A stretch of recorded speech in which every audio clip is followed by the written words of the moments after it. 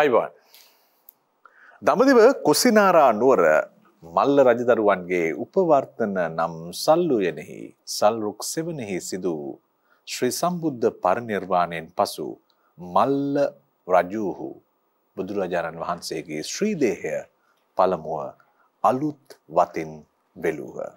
අලුත් වතින් වෙලා පාදන ලද කපු පුළුනෙන් වෙලුහ. මේ විදිහට මේ ශ්‍රී දළදා උරුමය සහ මහනුවර ශ්‍රී දළදා මාලිගාව ගැන කේ මීගහ කුඹුර මහත්මයා ලියන්න පටන් ගන්නේ ශ්‍රී සම්බුද්ධ පරිනිර්වාණය සහ සතර දළදා වහන්සේ පිළිබඳව විස්තරයට මුල පුරමින්.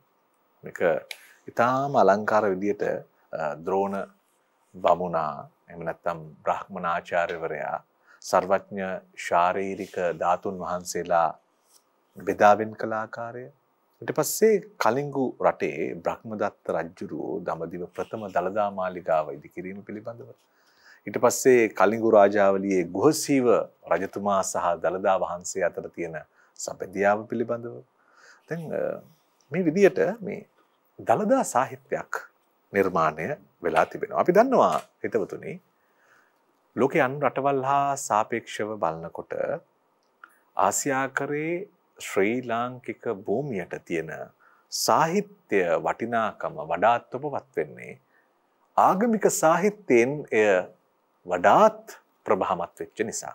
ඉතින් අපි මහනුවර යුගයේ සිට පටන් අරගෙන අද දක්වා සරල රේඛාවක් ඇන්දොත් මේ රීකීය ගමන් මගේ විවිධ ආවේනික හැඩරටාවන් හමු වෙනවා. ඉතින් ඒ හැඩරටාවන් ඔස්සේ ගමන් යන විට අපට දළදා වහන්සේ සහ දළදා සාහිත්‍ය කියලා කියන්නේ මම හිතන්නේ වරු ගණනක් කතා කරන්න පුළුවන් සාහිත්‍ය ප්‍රවර්ගයක්.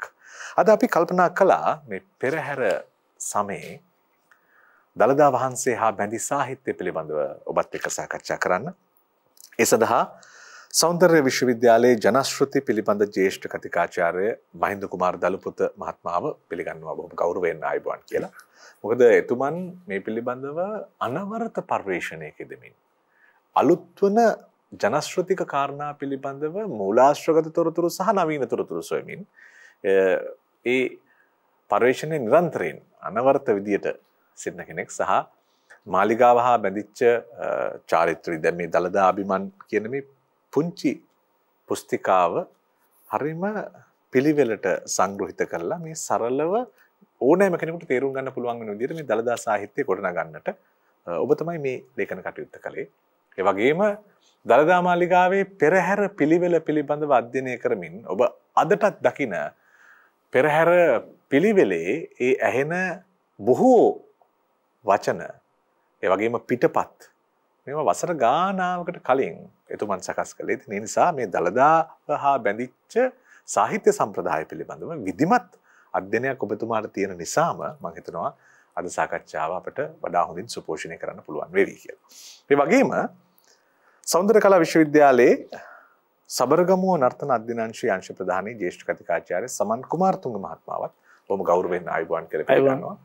එතුමන් අපේ නාදමාලාවන් එක්ක බැඳිච්ච සාහිත්‍ය පිළිබඳව අධ්‍යයනය කරනකොට එතුමන්ට හමුවන වටපිටාවේ තොරතුරු ප්‍රවාදගත මූලාශ්‍රගත තොරතුරු අධ්‍යයනය කරන් යනකොට මේ තේවාවන් එක්ක බැඳිච්ච දළදාවේ තියෙන සිරිත් විදි පිළිබඳව ඉතාම හොඳ අධ්‍යයනයක යෙදලා තියෙන පරිශ්‍රණයක යෙදලා තියෙන ඇදුරුතුමෙක්. ඉතින් මම හිතනවා අපිට බොහෝ වටින තොරතුරු හොයාගන්න පුළුවන්කම ලැබෙවි කියලා. මම මේ හඳුන්වා දීම කලේම ඒ තරම් වෙලාව අරගෙන එතුමන්ලාගේ අධ්‍යයනයට කළ යුතු සාධාරණය කරන්නට ඕන නිසා. ඉතින් මම කැමතියි මේ දළදා සම්ප්‍රදායෙන් අපේ සාකච්ඡාව ආරම්භ කරන්න. ඔව් මට හිතෙනවා මම ඒ ඔබේ මුල පිරීමට බොහෝ ලෙන්ගතකමක් දැවන්න ස්තුතියි පළ කළ යුතුයි ඔබට. වජිර මට හිතෙනවා දැන් අද දවසේ ඉඳලා අතීතයට අපි නිත යොමු කරොත් මම හිතනවා මේක අපිට පහසුවෙන් හඳුනා ගන්න පුළුවන් වේවි. ඊට හේතුව තමයි නූතන ජීවත් වෙන බොහෝ දෙනෙකුට තරම් ගැඹුරු වැටහීමක් නැහැ අතීතයේ කොහොමද ආවේ කියලා. ඔබටත් මම හිතනවා විශේෂයෙන් මේ මුහුණු පොත ආශ්‍රිතව දළදා සම්ප්‍රදායන් ගැන තොරතුරු මේ දවස්වල හුවමාරු වෙනවා. ඒ හුවමාරු වෙනකොට නිකන් බොහෝ දෙනෙක් නිකන් මට ආකල්ප මේ වශයෙන් දැයිලා තියෙනවා. නව පරම්පරාවේ දරුවන්ට තියෙනවා. දළදා හාමුදුරුවෝ සෙන්කඩ ගාල්ට නැත්තම් වර්තමානිකොත් මහනුවර තමයි වැඩම කළේ වගේ අදහසක ඉන්නවා. ඒ කියන්නේ අතීතය මේ ආව ගමන් මග මේ පසුබිම පිළිබඳව දැන් ඔබ ධාතු විවරණේ ඉඳලා තොරතුරු කිව්වනේ.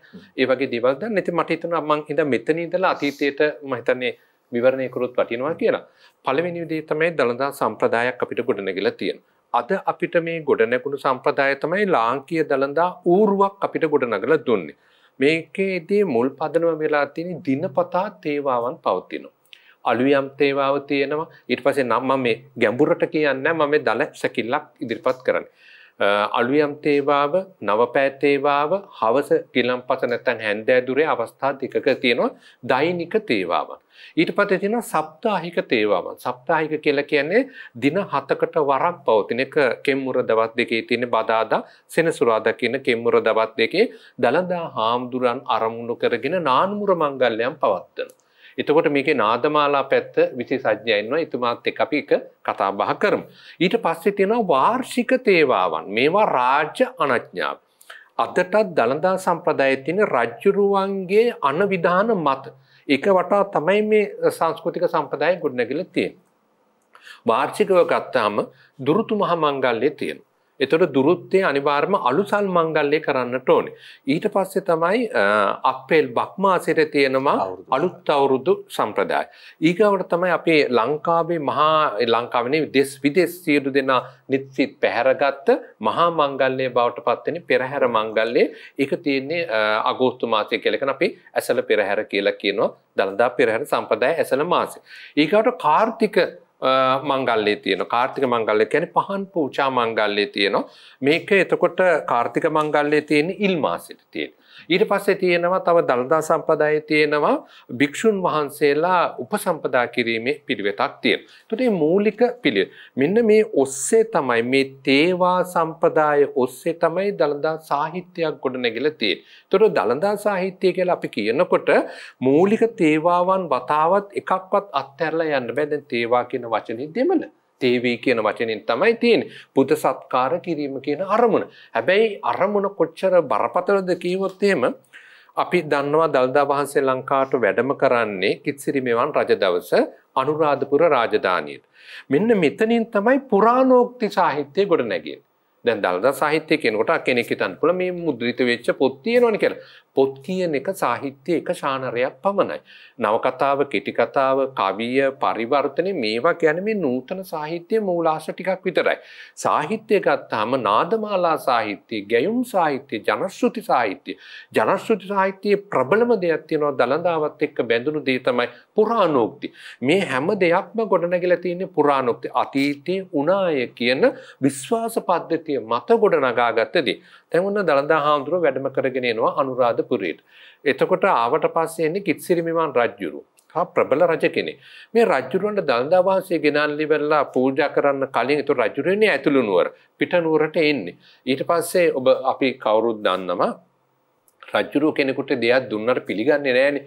හිතනවා මේ ගුහසිය රජුණන්ගේ පණිවිඩෙත් ඇවිල්ලා තියෙන්නේ. ගුහසිය රජුර එතකොට මේ එයාගේ පුත්‍රයා සහ මොකද්ද ලේඩිය මත තමයි මේ රහස්‍යගත වෙන්නේ ආරක්ෂා කරලා දෙන්න කියලා. ඊට පස්සේ වෙන දේ තමයි රජුරු පිළිගන්නේ. මේක ඇත්ත දන්දවාසෙන්ද මාව රවට්ටනවද කියලා හිතනවා.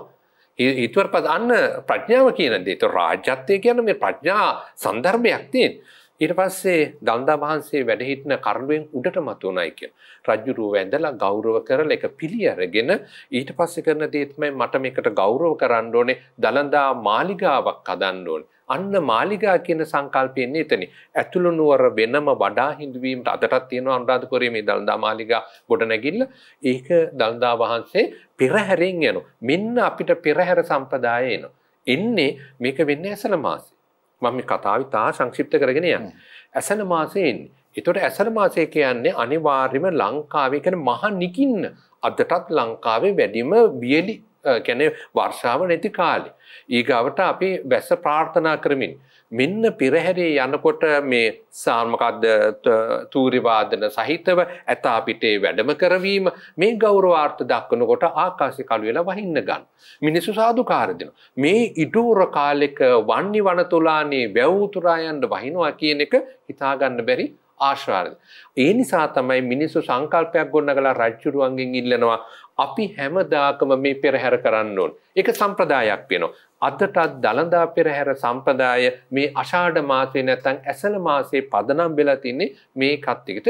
ඒ වටා තමයි මේ සාහිත්‍ය මූලාශ්‍ර සියල්ල ගොඩනැගිලා තියෙන්නේ. හැබැයි අනුරාධපුරයෙන් පස්සේ පොළොන්නරුවට රාජධානී විතන්වීමත් එක්ක ඇවිල්ලා අවසානයේ තමයි සෙන්කඩගල අද දක්වා වඩා හිඳුවගෙන තියෙන්නේ. ඇත්තටම මේ ඊටම ඔය වටින විස්තරයක් ඔය දලදා වතුර සහ දලදා වහන්සේ සහ මේ වැස්ස පිළිබඳව මේ විවිධ විශ්වාස තිබෙනවා. මම මෑත යුගයේ එහි ඇසින් දුටු සහ ජීවමාන සාක්ෂිකරුවෙක්. මොකද දලදා ප්‍රදර්ශනය පැවැත්වුණා මට මතක විදිහට 2012 වගේ අවුරුද්දේ මට මතක නැහැ හරියට වර්ෂය. ඒ දලදා ප්‍රදර්ශනයේ සමාරම්භක උළෙලට මම සහභාගී වුණා ජාතික රූපවාහිනිය නියෝජනය කරමින්. එදා ඒ වැසි අත්දැකීම මට තියෙනවා. මට වර්ෂය හරියට මතක නැහැ. 2005 ඊට පෙර මොකද මගේ දුව මම ගියා මම ඒක කොටස්කාරේ.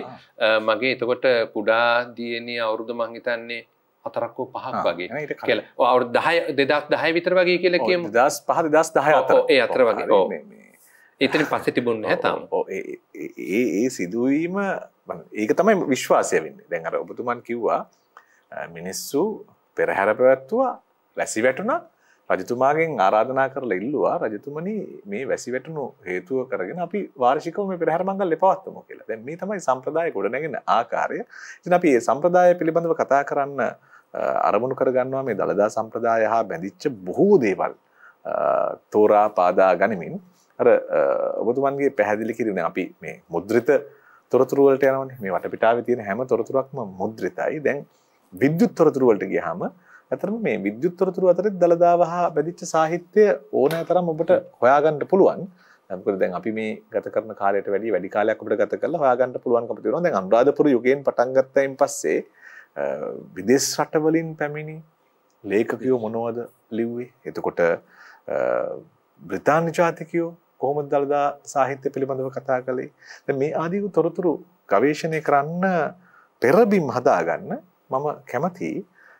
අපේ සමන් කුමාරතුංග මහත්මයාගෙන් විමසන්න මේ දලදා සාහිත්‍යයේ තියෙන වටිනාකම. දැන් අනුරාධපුරයේ මැද කොටසින් මතුවන එතන සිට ලියවෙන මේ දලදා සාහිත්‍යයේ තියෙන වටිනාකම සංක්ෂිප්තව මුලින්ම පැහැදිලි කරලා. ඔව් ඇත්ත වශයෙන්ම මේ අවස්ථාවට සහභාගී කිරීම සම්බන්ධව අපි වජිර මහත්මයා ඔබතුමාටත් ඒ වගේම අපේ ජ්‍යෙෂ්ඨ කතිකාචාර්ය මහින්ද දලපොත අපේ සහෘදයාටත් මම ස්තුතිවන්ත වෙනවා. විශේෂයෙන් මේ චරණ TV ආයතනයටත් කාර්ය මණ්ඩලයටත් මගේ ස්තුතිය පළවෙනි ප්‍රකාශ කරනවා. ඔබතුමා සඳහන් කළා වගේ අපේ ඇත්ත වශයෙන්ම අපේ ජාතියේ මුදුන් මල්කඩ තමයි දලදා වහන්සේ. මොකද රටේ රජතුමා නිල වශයෙන්ම එහි චාරිත්‍ර පවත්වන්න ඕනේ. ඔහු තමයි චාරිත්‍රානුකූල රජු රටේ. ඒ කියන්නේ දලදා හාමුදුරුව වෙනුවෙන් පෙනී සිටින ජීවන නිලමේතුමාත් තමයි රටේ චාරිත්‍රානුකූල රජතුමා. ඉතින් මේ තත්ත්වයට පත් වෙලා තියෙන්නේ අපිට මේ බ්‍රිතාන්‍ය සහ විදේශිකයොත් අපි මේ තත්ත්වය හෙලින් පිළියලන් තියෙනවා. ඉතින් ඔබතුමා කිව්වා වගේ ක්‍රිස්තු වර්ෂ 3 වෙනි සතවර්ෂයේ පසුව දළදා හාමුදුරුවෝ ලංකාවට ක්‍රිස්තිරි මේඝවර්ණ රජතුමාගේ කාලේ රාජ්‍යෝදයෙන් මම හිතන්නේ සිව්වැනි හරි 9 වෙනි වර්ෂයේ නේ 9 වෙනි වර්ෂයේ ලංකාවට දළදා හාමුදුරුවෝ වඩම්මනවා මේ හේමමාලසා දන්තකුමාර. ඉතින් මේ පරම්පරාවෙන් රැකගෙන ඉන්නේ කීරවැල්ලේ පරම්පරාව. කීරවැල්ලේ මම හිතන්නේ ඉන්නවා මේ කොළඹ අවටනේ කීරවැල්ල තියෙන්නේ මේ. ඉතින් දළදා වහන්සේ අනුරාධපුරේ ඉඳලා මේ මෑදක් මහනුවර යුගයේ දක්වාම චාරිත්‍ර පවත්වාගෙන එනකොට ඒ ආශ්‍රිතව ඉතින් බෞද්ධ අපේ සාහිත්‍යයත් එක්ක එකතු වෙලා විශේෂ කියන්නේ විශාල සාහිත්‍යයක් ගොඩනගෙනවා. ඒ සමහර ග්‍රන්ථ ගණනාවක් තියෙනවා කතෘ අඤ්ඤාතයි. අනිත් එක සම්භාව්‍ය කෘති රචනා කරපු හාමුදුරුවෝ ඉන්නවා සහ යතිවරු සහ උන්ගේ ඒ උන්වහන්සේලාගේ ගිහිවර ගෝල පරපුර ලිපු ග්‍රන්ථ රචනා කරලා තියෙනවා. ඉතින් මම හිතන්නේ ඔබතුමාලා ගැන ඉදිරි තවදුරටත් කතා කරයි. ඉතින් දළදා හා සම්බන්ධව ලියවිච්ච සාහිත්‍ය කෘති ගත්තොත් ඒවා එකින් එකට අපේ බෞද්ධ දර්ශනය නැත්නම් අපේ බෞද්ධ පසුබිමත් එක්ක අපේ බෞද්ධ අධ්‍යාපන ක්‍රමයත් එක්කම වැඩි වර්ධනය වෙලා තමයි තියෙන්නේ. මම හිතන්නේ ඒ ගැන වැඩි අටුවා ටික අවශ්‍ය නැති ඔබතුමාලා ඉදිරිපත් කරලා තියෙන ග්‍රන්ථ ගණනාව බලපුවහම මේ මෑත කාලිනව ඒ සම්බන්ධව පරේක්ෂණ ග්‍රන්ථ රචනා කරලා තියෙනවා. විශේෂයෙන් ලංකාවේ දළදා ඉතිහාසය ගැන ලියලා තියෙන විශාලම පරේක්ෂණ ග්‍රන්ථය ඔබතුමා අරගෙන තිබුණා. මම හිතන්නේ අපේ කුඹුරුගමේ වජිර හාමුදුරන්ගේ දළදා ඉතිහාසය හා සංස්කෘතිය. ඉතින් ඒ මම හිතන්නේ එහින් ඔබට තව දුරටත් මේ පරීක්ෂකව පෙළඹිලා තියෙනවද කියන එක ඒට අමතරව අස්පර්ශනීය ලොකු මූලාශ්‍රයක් තියෙනවා දළදා සාහිත්‍ය ගැන ලියවෙන්න උනේ කතා කරන්න ඕනේ. ඉතින් මම කැමති එකක් මතක් කරන්න වජිර මහත්මයා මේ දළදා හාමුදුරුවන් සම්බන්ධව මේ දැන් තියෙන චාරිත්‍ර සහ මේ සියලු දේ කාලයක් තිස්සේ ඇවිල්ලා කෝට්ටේ යුගයේදී නතර වෙනවනේ. කෝට්ටේ යුගයේදී නතර වෙන්නේ කෝට්ටේ යුගයේදී දුන්ජුවන් ධර්මපාල මිසදිටු වීම හා සම්බන්ධව මිනිස්සුන්ගේ යම්කිසි මතවාදයක් ඇති වෙනවා රටේ. එතකොට කිරවැල නිලම දකින්නවා සිහිනයක්. කෝට්ටේ කලාලේ කිසිල්ලේ දත මැද ගන්න රාලේ කියලා. එතකොට මේක පඬිසාව කියන්නේ පඬිවරුන්ගේ එහෙම නැත්නම් ජ්‍යොතිෂය දන්න නැකත් ශාස්ත්‍රඥයින් විමසනකොට කියනවා මේ සිහිනේ පලාපල කෝට්ටේට කළ ආලයෙන් පළක් නැත දන්ත ධාතුන් වහන්සේ මැදරට රැගෙන යනවා. එතකොට මේ කීරවැල්ලේ නිලමෙතුමා මම හිතන්නේ කීරවැල්ලේ පරම්පරාව ඉන්නවා ඇති තාම. නිලමෙතුමා මේ දන්තදාසුන් වහන්සේ සිරි කොපුවක දාලා නැත්නම් කරඬුවක බහාගෙන එහින් ගඟෙන් කැලණිකෙන් ඊතර වෙලා සබරගමුවට පලා යනවා. ඇවිල්ලා සබරගමුවේ මේක රාජසිංහ රජුරු එතකොට මම හිතන්නේ ඉන්නේ මේ මායාදුන්නේ රජතුමා. එතකොට උන්වහන්සේට මේක බාර කරන්න දුන්නා. එතුමා බොහෝ දෙනෙක් කියනවා ඔහු වෙනත් ආගම් වලට මුල්තැන දුන්නා කියලා. නමුත් ඔහු දළදා හාමුදුරන්ට මුල්තැන දීලා තියෙනවා. මොකද දෙල්ගමුවේ තැන්පත් කරනවා. එතුමා දෙල්ගමුවේ මහින්දාලංකාර හාමුදුරන්ට පවරනවා දළදා වහන්සේ රැකගන්න. ඒතර ඒ වෙනකොට ලංකාවේ පෘතුගීසි ආධිපත්‍ය සහ මේ විදේශ බලපෑම් තදින්ම ක්‍රියාත්මක වෙච්ච වර්ෂයක්. මොකද බෞද්ධ පොත්පත් සහ සියලුම දේ විනාශ කරපු යුගයක්. එතකොට මේ මහින්දාලංකාර හාමුදුරුවෝ දළදා හාමුදුරුවෝ තැන්පත් කරන්න හදනවා විශාල කුරහංගලක්. යෝධ කුරහංගලක් අදත් ඔබට නරඹන්න පුළුවන්. ඒක තැන්පත් කරලා තියෙනවා. යෝධ කුරහංගලේ දළදා හාමුදුරුවෝ තැන්පත් කරලා චාරිත්‍ර පවත්වනවා රාජසිංහ රජු. සීතාවක රාජසිංහ රජු තමයි චාරිත්‍ර පවත්වන්න ඉන්නේ. වසර 11ක් දෙල්ගමු රජමහා විහාරයේ දළදා හාමුදුරුවෝ තැන්පත් කරලා චාරිත්‍ර පවත්වනවා. ඉතින් මේ කාලේ ආරම්භ වෙනවා දළදා අෂ්ටක ලියන්නේ මේ කාලේ. මම හිතන්නේ බොහෝ විද්වතුන් මා සමග එකඟ වෙන්නේ නැති වෙයි. නමුත් මම හොයාගත්තේ කරුණ අනුව දළදා අෂ්ටකයේ ලියවිලා තියෙන්නේ මහින්දාලංකාර හාමුදුරන්ගේ අතින් ලියුණා කියලා තමයි දැනට පිළිගැනීම තියෙන්නේ. මම මේ සම්බන්ධව ඒ සම්බන්ධව හිටපු ප්‍රාමාණික විද්වතුන් සමග සාකච්ඡා කරා. ඉතින් මට දැනගන්න ලැබුණේ එතනින් තමයි ඔය සද්ධා ගුණ සුද්ධෝදන නරපති මම උදාහරණ ගායනා ගන්න පුළුවන් නම් වටිනවා. ඉතින් ඒ ගායනා රචනා කරලා තින්නේ මහින්දාලංකාර හාමුදුරුවෝ. ඒතකොට දළදා අෂ්ටකේ රචනා කරලා තින්නේ සබරගමුවේ දෙල්ගමුවේ රජමහා විහාරයේ. ඒතකොට රජුරු උපක්‍රමයක් කරනවා සතුරන්ගෙන් දළදා හාමුදුරුවෝ ආරක්ෂා කරගන්න. එතෙක් පැවතුනානේ මහා සමන්දේවාලේ සමන්දියන් වෙනුවෙන් කරන පෙරහැර චාරිත්‍රය. ඒතකොට ඒ චාරිත්‍ර අතරට දළදා වහන්සේ රැගෙන යනවා. එතකොට කරන්නේ ඉතින් රජු උපක්‍රමයක් වශයෙන් දළදා පෙරහැර පවත්වන්නේ සබරගමු මහා සමන්දේවාලේ. දළදා වහන්සේ තැන්පත් කරලා තියෙන දෙල්ගමුව රජමහා විහාරේ කුරහංගලක. මේ කරන්නේ සතුරන්ගෙන් ආරක්ෂා කරගන්න. මූලාශ්‍රය එළියට යන්නේ. මූලාශ්‍රය එළියට යන්නේ නැහැ. ඉතින් රජුරෝ 11 වසරක් සබරගමු මහා සමන්දේවාලේ දළදා හාමුදුරුවෝ වඩම්මලා දළදා පෙරහැර පවත්වනවා. ඒ දළදා පෙරහැර පවත්වනකොට දළුබෝධ සර් මේ ඔය උඩරට නැටුම තිබුණේ නැහැ. ඒතකොට සබරගමු නැටුමින් තමයි දළදා හාමුදුරුවෝ වඩම්මුවේ සබරගමුවේ තමයි දළදා තේවාව පටන් ගන්න. ඔය මේ කෝට්ටේ නැවතුනාට පස්සේ දළදා එතකොට පටන් ගන්නේ සබරගමු මහා සමන්දේවාලේ. එතකොට දෙල්ගමුව රජමහා විහාරයට රජුරෝ පූජා කරනවා ගම්නියම් ගම් විශාල ප්‍රමාණයක් අදලත් ලේකම් මිටියක සඳහන් වෙනවා සඳගිරිය ඔබ අහලා ඇති චන්දනග්‍රාමය කියලා හිටන් පාලි ග්‍රන්ථවල තියෙනවා සඳගිරිය කියන්නේ බලංගොඩ. එතකොට ඊළඟට කුට්ටපිටිය දමසන්න සේතාවම තියෙනවා ඉසිදිද්දී. ඊළඟට ඒහා සම්බන්ධ දෙනවක මානියම් ගම ඔය ආදි වශයෙන් ගම් ගණනාවක් දළදා හාමුදුරන්ට පූජා කරනවා. ඒ ඇත්තෝ තවමත් ඉන්නවා ඒ රාජකාරී කරපු ඇත්තන්. ඉතින් එදා පටන් ගත්ත දළදා චාරිත්‍ර පවත්වගෙන ඇවිල්ලා මේ දළදා අෂ්ටක සහ විශාල සාහිත්‍ය ප්‍රමාණයක් සබරගමුවේ ලියවෙනවා.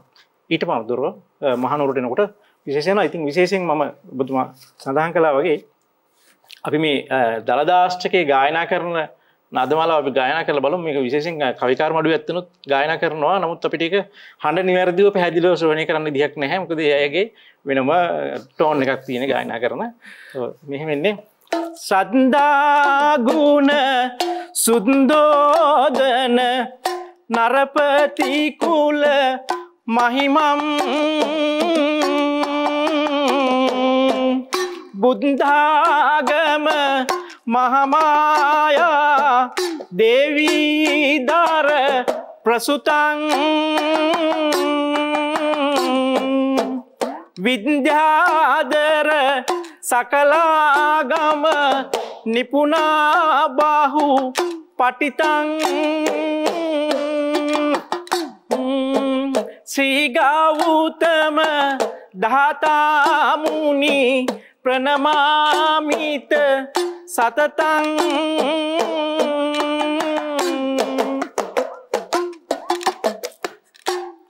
ඔය ආකාරයට තමයි දළදා අෂ්ටක වර්තමානයේ ගායනා කරන්නේ. හොඳයි අපිට මේ විරාමයකට යන්න ඕනකම තියෙනවා. හැබැයි ඒ සංඥා ලැබෙනකන් අපිට කතා කරන්න අවස්ථාවක් තියෙනවා. දැන් අපි ගත්තොත් අර සම්භාව්‍ය සාහිත්‍යයේ කියන කොටසට ගියොත් මුලින්ම දැන් අර දළදා වහන්සේ හා බැඳුණු සාහිත්‍ය පැහැදිලි කරගත්ත නිසා මේ කොටසින් කොටස වඩා පැහැදිලි කරගත්තොත් මම හිතන්නේ අපේ ප්‍රේක්ෂක පහසුව ඇති වෙනවා. ඒ කොටසේ වඩා හොඳ අවබෝධයක් ලබා ගන්න. දැන් සම්භාව්‍ය සාහිත්‍ය අපි කොටසක් ආවරණය කරමුද නැත්නම් අපි මේ ටිකක් අර දිගට දිවෙන නිසා අපිට අවශ්‍ය නම් විරාමයකට ගිහින් ඇවිල්ලා සම්භාව්‍ය සාහිත්‍ය කොටසට යන්නත් පුළුවන්. ඒ නිසා මම හිතනවා වඩා හොඳයි. ඔව් වඩා හොඳයි අර බාධා කරන්නේ නැතුව යන්න පුළුවන් නම් වඩා හොඳ නිසා අපි විරාමයකට ගිහින් ඇවිත් කතා කරමු දළදා සාහිත්‍ය. අද අපි ලිවිසෙරි ප්‍රේමයේදී සාකච්ඡා කරමින් ඉන්නේ දළදා සාහිත්‍ය පිළිබඳව. ධාතු විභජනයේ ඉඳලා දළදා වහන්සේ අපේ උරුමයක් බවට පත්වීම දක්වා දැන් තවුතිසාව, ගන්ධාර දේශය, කාලිංග විජිතය, නාගලෝකයේ තියෙන මේ සිව් දළදා වහන්සේටම අපි වන්දනා කරනවා. මහනුවර ගිහිල්ලා දළදා වහන්සේ වන්දනාමාන කරනකොට ඉතින් දළදා වහන්සේ හා බැඳුණු මේ සාහිත්‍යයේ තියෙන වටිනාකම දැන් අපි පෙරහැර මංගල්‍ය පිළිබඳව කතා කරනවා, පෙරහැර විස්තර පිළිබඳව කතා කරනවා, පෙරහැර සාහිත්‍ය වෙනම කතා කරනවා. නමුත් දළදා සාහිත්‍ය කියලා කියන්නේ වෙනම ප්‍රවර්ගයක්. ඉතින් ඒ නිසා අපි හිතුවා අද ජ්‍යෙෂ්ඨ කතිකාචාර්ය මහින්ද කුමාර දලුපොත මහත්මයා සහ ජ්‍යෙෂ්ඨ කතිකාචාර්ය සමන් කුමාරතුංග මහත්මයා එක්ක මේ පිළිබඳව තරමක් විමර්ශනයක යෙදෙන්න. අපි සම්භාව්‍ය සාහිත්‍ය පිළිබඳව කතා කරා. දැන් සම්භාව්‍ය සාහිත්‍ය තුල දැන් අනුරාධපුර මැද භාගයේදී කීර්තිශ්‍රී මේඝවර්ණ රජුරුන්ගේ කාලේ තුමන්ගේ රාජ්‍යත්වයෙන් 9 වෙනි වසරේ කාලිංග දේශයේ ඉඳලා වාම දළදා වහන්සේ වැඩම කරයින් පස්සේ මේ දළදා වහන්සේ පිළිබඳව මහනුවර යුගයෙන් පටන් ගන්න ලියමන් පිළිබඳව සම්භාව්‍ය ලියමන් පිළිබඳව අපි කතා කරමු. ඔව් එතෙන්දී මම කැමති ඇත්තටම වජිර ඔබ කතා කරපු දෙයම අපි යමු නැවත අනුරාධපුර හවතියට. ඒ කියන්නේ අපේ මූලාශ්‍රය ඒකනුත් තව ටිකක් ඒ පිටට යන. අපේ පැරණිම දන්ත ධාතු මූලාශ්‍රය නැත්නම් මේ අපි කතා කරන දළදා සාහිත්‍ය සම්ප්‍රදායට පදනම වැටෙන්නේ පාලි. පාලි මූලාශ්‍ර අපිට හම්බෙනවා. එකක් තමයි සූත්‍ර පිටකයේ දීඝනිකායේ මේ ධාතු විස්තරය ගැන ඉතා ගැඹුරින් තොරතුරු අපිට හඳුනා ගන්නට පුළුවන්. ඊගාවට තමයි මේ බුද්ධක නිකායේ බුද්ධ වංශ කියන දෙතර මේ දෙක තමයි අපේ පෞරාණික පැරණිම මූලාශ්‍ර ග්‍රන්ථ දෙක බවට පතන එක තියෙන්නේ පාලියෙන් තියෙන. ඒ කියන්නේ කුද්දක නිකායේ ඊට පස්සේ පර්යන්ත කියන බුද්ධ වංශය තියෙනවා. ඒ කියන්නේ බුද්ධ සූත්‍ර පිටකයේ දීඝනිකාය සහ බුද්ධක නිකායේ බුද්ධ වංශය කියන කොටස් දෙකේ අපිට මේ මූලාශ්‍රය හඳුනා ගන්න පුළුවන් වෙනවා. ඊට පස්සේ මේක හෙලට ඒ කියන්නේ සිංහලටත් පරිවර්තනය වෙනවා, භාවිතය වෙනවා. මෙහෙම තියෙනකොට ඊගාවට අපිට මූලාශ්‍ර වාර්තා වෙනවා මහා මහාවංශ අපි දන්නවා අපේ ඉතිහාසයේ ලියවල. හැබැයි මහාවංශය කියන්නේ සංක්ෂිප්ත ඉතිහාසයක් පමණමයි, සමස්ත ඉතිහාසය නෙමෙයි. ඒක අපි වරදවා තේරුම් ගන්න හොඳ නැහැ. නැත්තම් හිතනවා මහා ගැඹුරු විස්තර තියෙනවායි කියලා. එතකොට මේ කිත්සිරිමියන් රාජ්‍යරුවන්ගේ සහ ඒ ආශ්‍රිත මූලාශ්‍ර ඒ සියලු දේවල් තියෙනවා. ඊට පස්සේ අපිට මේ ඉතා වැදගත් වෙනවා කතා කරනකොට මොකද්ද අපිට හම්බෙනවා ධාතා වංශය හම්බෙනවා. ධාතා වංශයේ මෙන්න ධාතු විස්තරය අපිට සඳහන් වෙනවා. ධාතා වංශයේ සම්පූර්ණම කොයි විදියටද මේ ගොඩ නැගුණේ කියන තොරතුරු ටික තියෙනවා. මේ ධාතා වංශයේ රචනා වෙන්නේ පොළොන්නරු අවධිය. ඒ කියන්නේ මධ්‍යතන යුගයේ ලීලාවතී රචන. අපේ පළවෙනි රාජිනිය. එතකොට ලංකා ඉතිහාසය. ඒතර මේකේ බලන්න හේමමාලාව තමයි දන්තධාතුන් වහන්සේ කෙස් කලඹි සංගගෙන වඩම්මගෙන එන්නේ. ඊට පස්සේ අපිට ආයෙ මූලාශ්‍රයක් හම්බෙනවා ලීලාවතී බිසවගේ කාලේ. ඒ කියන්නේ මේ රාජගුරු ධම්මකීර්ති හාමුදුරුවෝ. එතකොට මෙන්න මේ මූලාශ්‍රයත් අපිට හරිම වැදගත් වෙන මේක ගැන හරීම මේ රසවත් තොරතුරු තියෙනවා. නමුත් මම සංක්ෂිප්ත සටහන කියන්නේ. ඊට පස්සේ තමයි අපිට මේ ධාතු වංශයෙන් පස්සේ මේ තොරතුරු අපිට මේ ගොඩාක් හඳුනා ගන්න පුළුවන් වෙන දේ තමයි පරාක්‍රම බාහු රජුරුවන්ගේ කාලයෙන් පස්සේ මේ ලියවෙන පූජාවලිය. අපි කවුරුත් දන්න දේ පූජාවලිය මයුරපාද හාමුදුරන් වහන්සේගේ. එතකොට පූජාවලිය කියන්නේ අපේ ඓතිහාසික මූලාශ්‍රය. එතකොට මේ පූජාවලියේ වැදගත්ම දේ තමයි ජනශ්‍රුති. එතකොට ජනශ්‍රුති සම්ප්‍රදායක තිබුණ සියලුම දළදා තොරතුරු එකතු කරලා මෙන්න ඉදිරිපත් කරන අවස්ථාව පූජාවලිය. පූජාවලියෙන් පස්සේ තමයි අපිට එනවා දළදා සිරිත. දැන් ඒ කියන්නේ මේ මම ගෙනාවා අඩුම ගානේ මේ කුතීන් මැෂින්වත් මේවා දැනගන්න දැක ගන්නටත් ඕනනේ. ඒතර මේක නම් තියෙන්නේ මේ තිඹිරිවැව අපේ හාමුදුරන් වහන්සේ තමයි මේක මේ සිංහල අර්ථ විවරණය ඉදිරිපත් කරන්නේ මේ දළදා සිරිත කියලා. දළදා සිරිත ඔය කෘතිය මේ කුරුණෑගල යුගයේ රචනා වෙච්ච. ඔව් අතුග ඒ කියන්නේ හතරවෙනි පරාක්‍රම බාහු රජුරුවන්ගේ කාලේ තමයි. ඒ කියන්නේ එතකොට කිව්වේ අපි අතුගල්පුර යුගය කියලා නමුත් කුරුණෑගල යුගය දෙකම හරි. ඒතකොට මොකද මගේ මූලාශ්‍ර තියෙන කොටස ඔක මේ මගේ උරුමේ තියෙන හත් කෝරළයත් එක්ක. එතකොට මේකේ ඇත්තටම මේ පුරාවෘත්තයක් පදනම් කරගෙන පුරාවෘත්ත මූලාශ්‍ර ඔස්සේ තමයි ලියවෙන්නේ. මේකේ තියෙන්නේ මේ ගද්‍ය සාහිත්‍යය. ඒතර ගද්‍ය සාහිත්‍යයක මේ තොරතුරු තියෙන. ඒතර ජනමූලාශ්‍ර සියල්ලම පදනම් වෙනවා. ඊගාවට අපිට කුරුණෑගල අවදීදීම හතරවෙනි පරාක්‍රම බාහු රජුණන්ගේ කාලේ ඊගාවට හම්බ වෙනවා අපිට දළදා පූජාවලිය.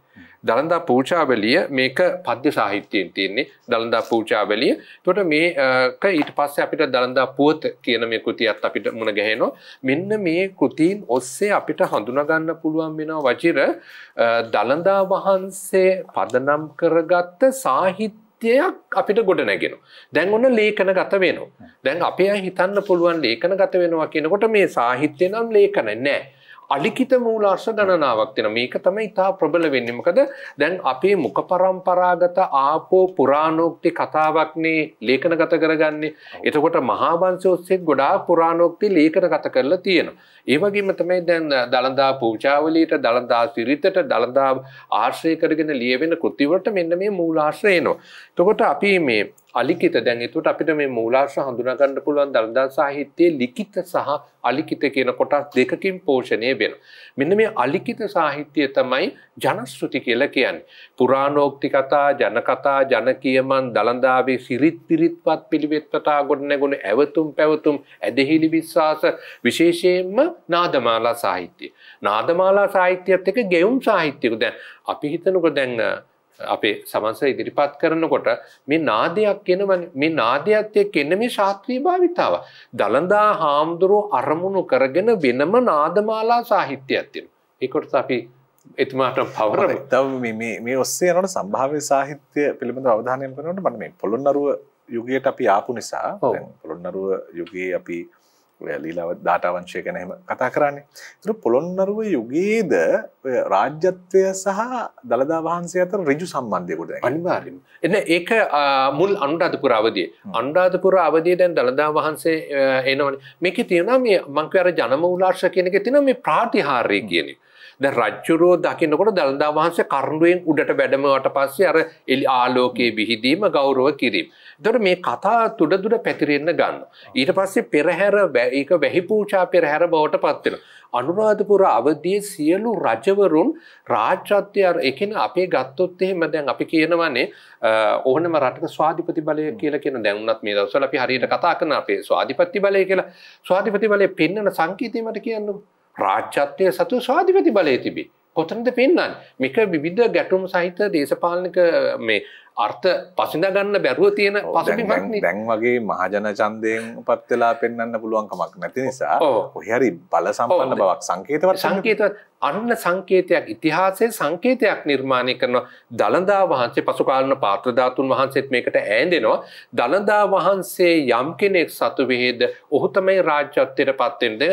ඒක අපිට තහවුරු කරන්න පුළුවන් සෙන්කඩගල අවධියට එනකොට විමල ධර්මසූරිය රජුරු. විමල ධර්මසූරිය රජුරවන්ට ශුද්ධ රාජ්‍යත්වයට හිමිකමක් තිබුණේ නැහැ. තාත්තා රජුරෝ නෙමෙයි. පියා මහරජාණන් පුතාට හම්බුණානේ. එතකොට එහෙමත් නැහැ. එතකොට මේක ඇත්තම කිව්වොත් අටවගත්ත පසුබිමක් හැබැයි තමයි තා විශිෂ්ට වැඩ කොටසක් කරනවා. ඒක වෙනයි. ඊට පස්සේ ස්වාධිපති බලය අවශ්‍ය වුණා. අන්න දෙල්ගමුවෙන් දළදා වහන්සේ වැඩම කරවගත්තට පස්සේ මිනිසු බොමන් දැක්කුවා. ඒතර බාණ්ඩ මේ උරුමය කොච්චර ප්‍රබලයිද කියලා කියන්නේ.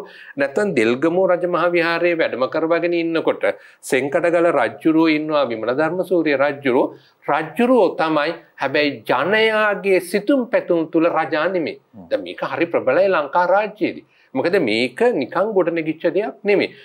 දැන් ඊගාවට තමයි පාත්‍ර ධාතුන් වහන්සේත් දළදා මාලිගාවට වැඩම කරවලා මේ අපිට ගැටුම්කාරී සමාජ පරිසරයක් හැදෙනවනේ. ඒ ගැටුම්කාරී සමාජ පරිසරෙත් පාත්‍ර ධාතුන් වහන්සේ එක තැනකදී දළදා මාලිගාව මංකොල්ල කන්න එනකොට දන්ත ධාතුන් වහන්සේ අරගෙන දුවන්න පුළුවන්. හැබැයි පාත්‍ර ධාතුන් වහන්සේම කරන්න බෑනේ. ඒ නිසා තමයි ඒක තියලත් අර මාලිගාවේ ඔබ යනකොට හඳුන් කුඩමට ගිහිල්ලා වම් පැත්තට නැගලා මොකද්ද යනවනේ මේ කියන්නේ හඳුන් කුඩමට ගොඩ නැගින්න අඹරාව කියලා කියන්නේ අපි බින්ගිය කියලා කියන්නේ. බින්ගෙන් යනකොට හේවිස මණ්ඩපේ. හේවිස මණ්ඩපයෙන් වම් පැත්තට හැරෙනවා. වම් පැත්තට හැරිලා තමයි අපි යන්නේ දළදා හාමුදුරුවෝ මේ වැඩ වාසය කරන උඩමළුව. ඒ යනකොට අර තියෙන්නේ චෛත්‍යයක් තියෙන්නේ. ඒක ගොඩක් දෙනා පාඬුරු හිම ගැට ගහනවා දන්න කිනුයි අන්න එතන තමයි පාත්‍ර ධාතුන් වහන්සේ තැන්පත් කරලා තියෙන්නේ. ඒක ගැන එච්චර ප්‍රකටව අපි අය සලකන්නේ මොකද පාත්‍ර ධාතුට වඩා අපි යන්නේ දළදා හාමුදුරුවෝ වඳින්න.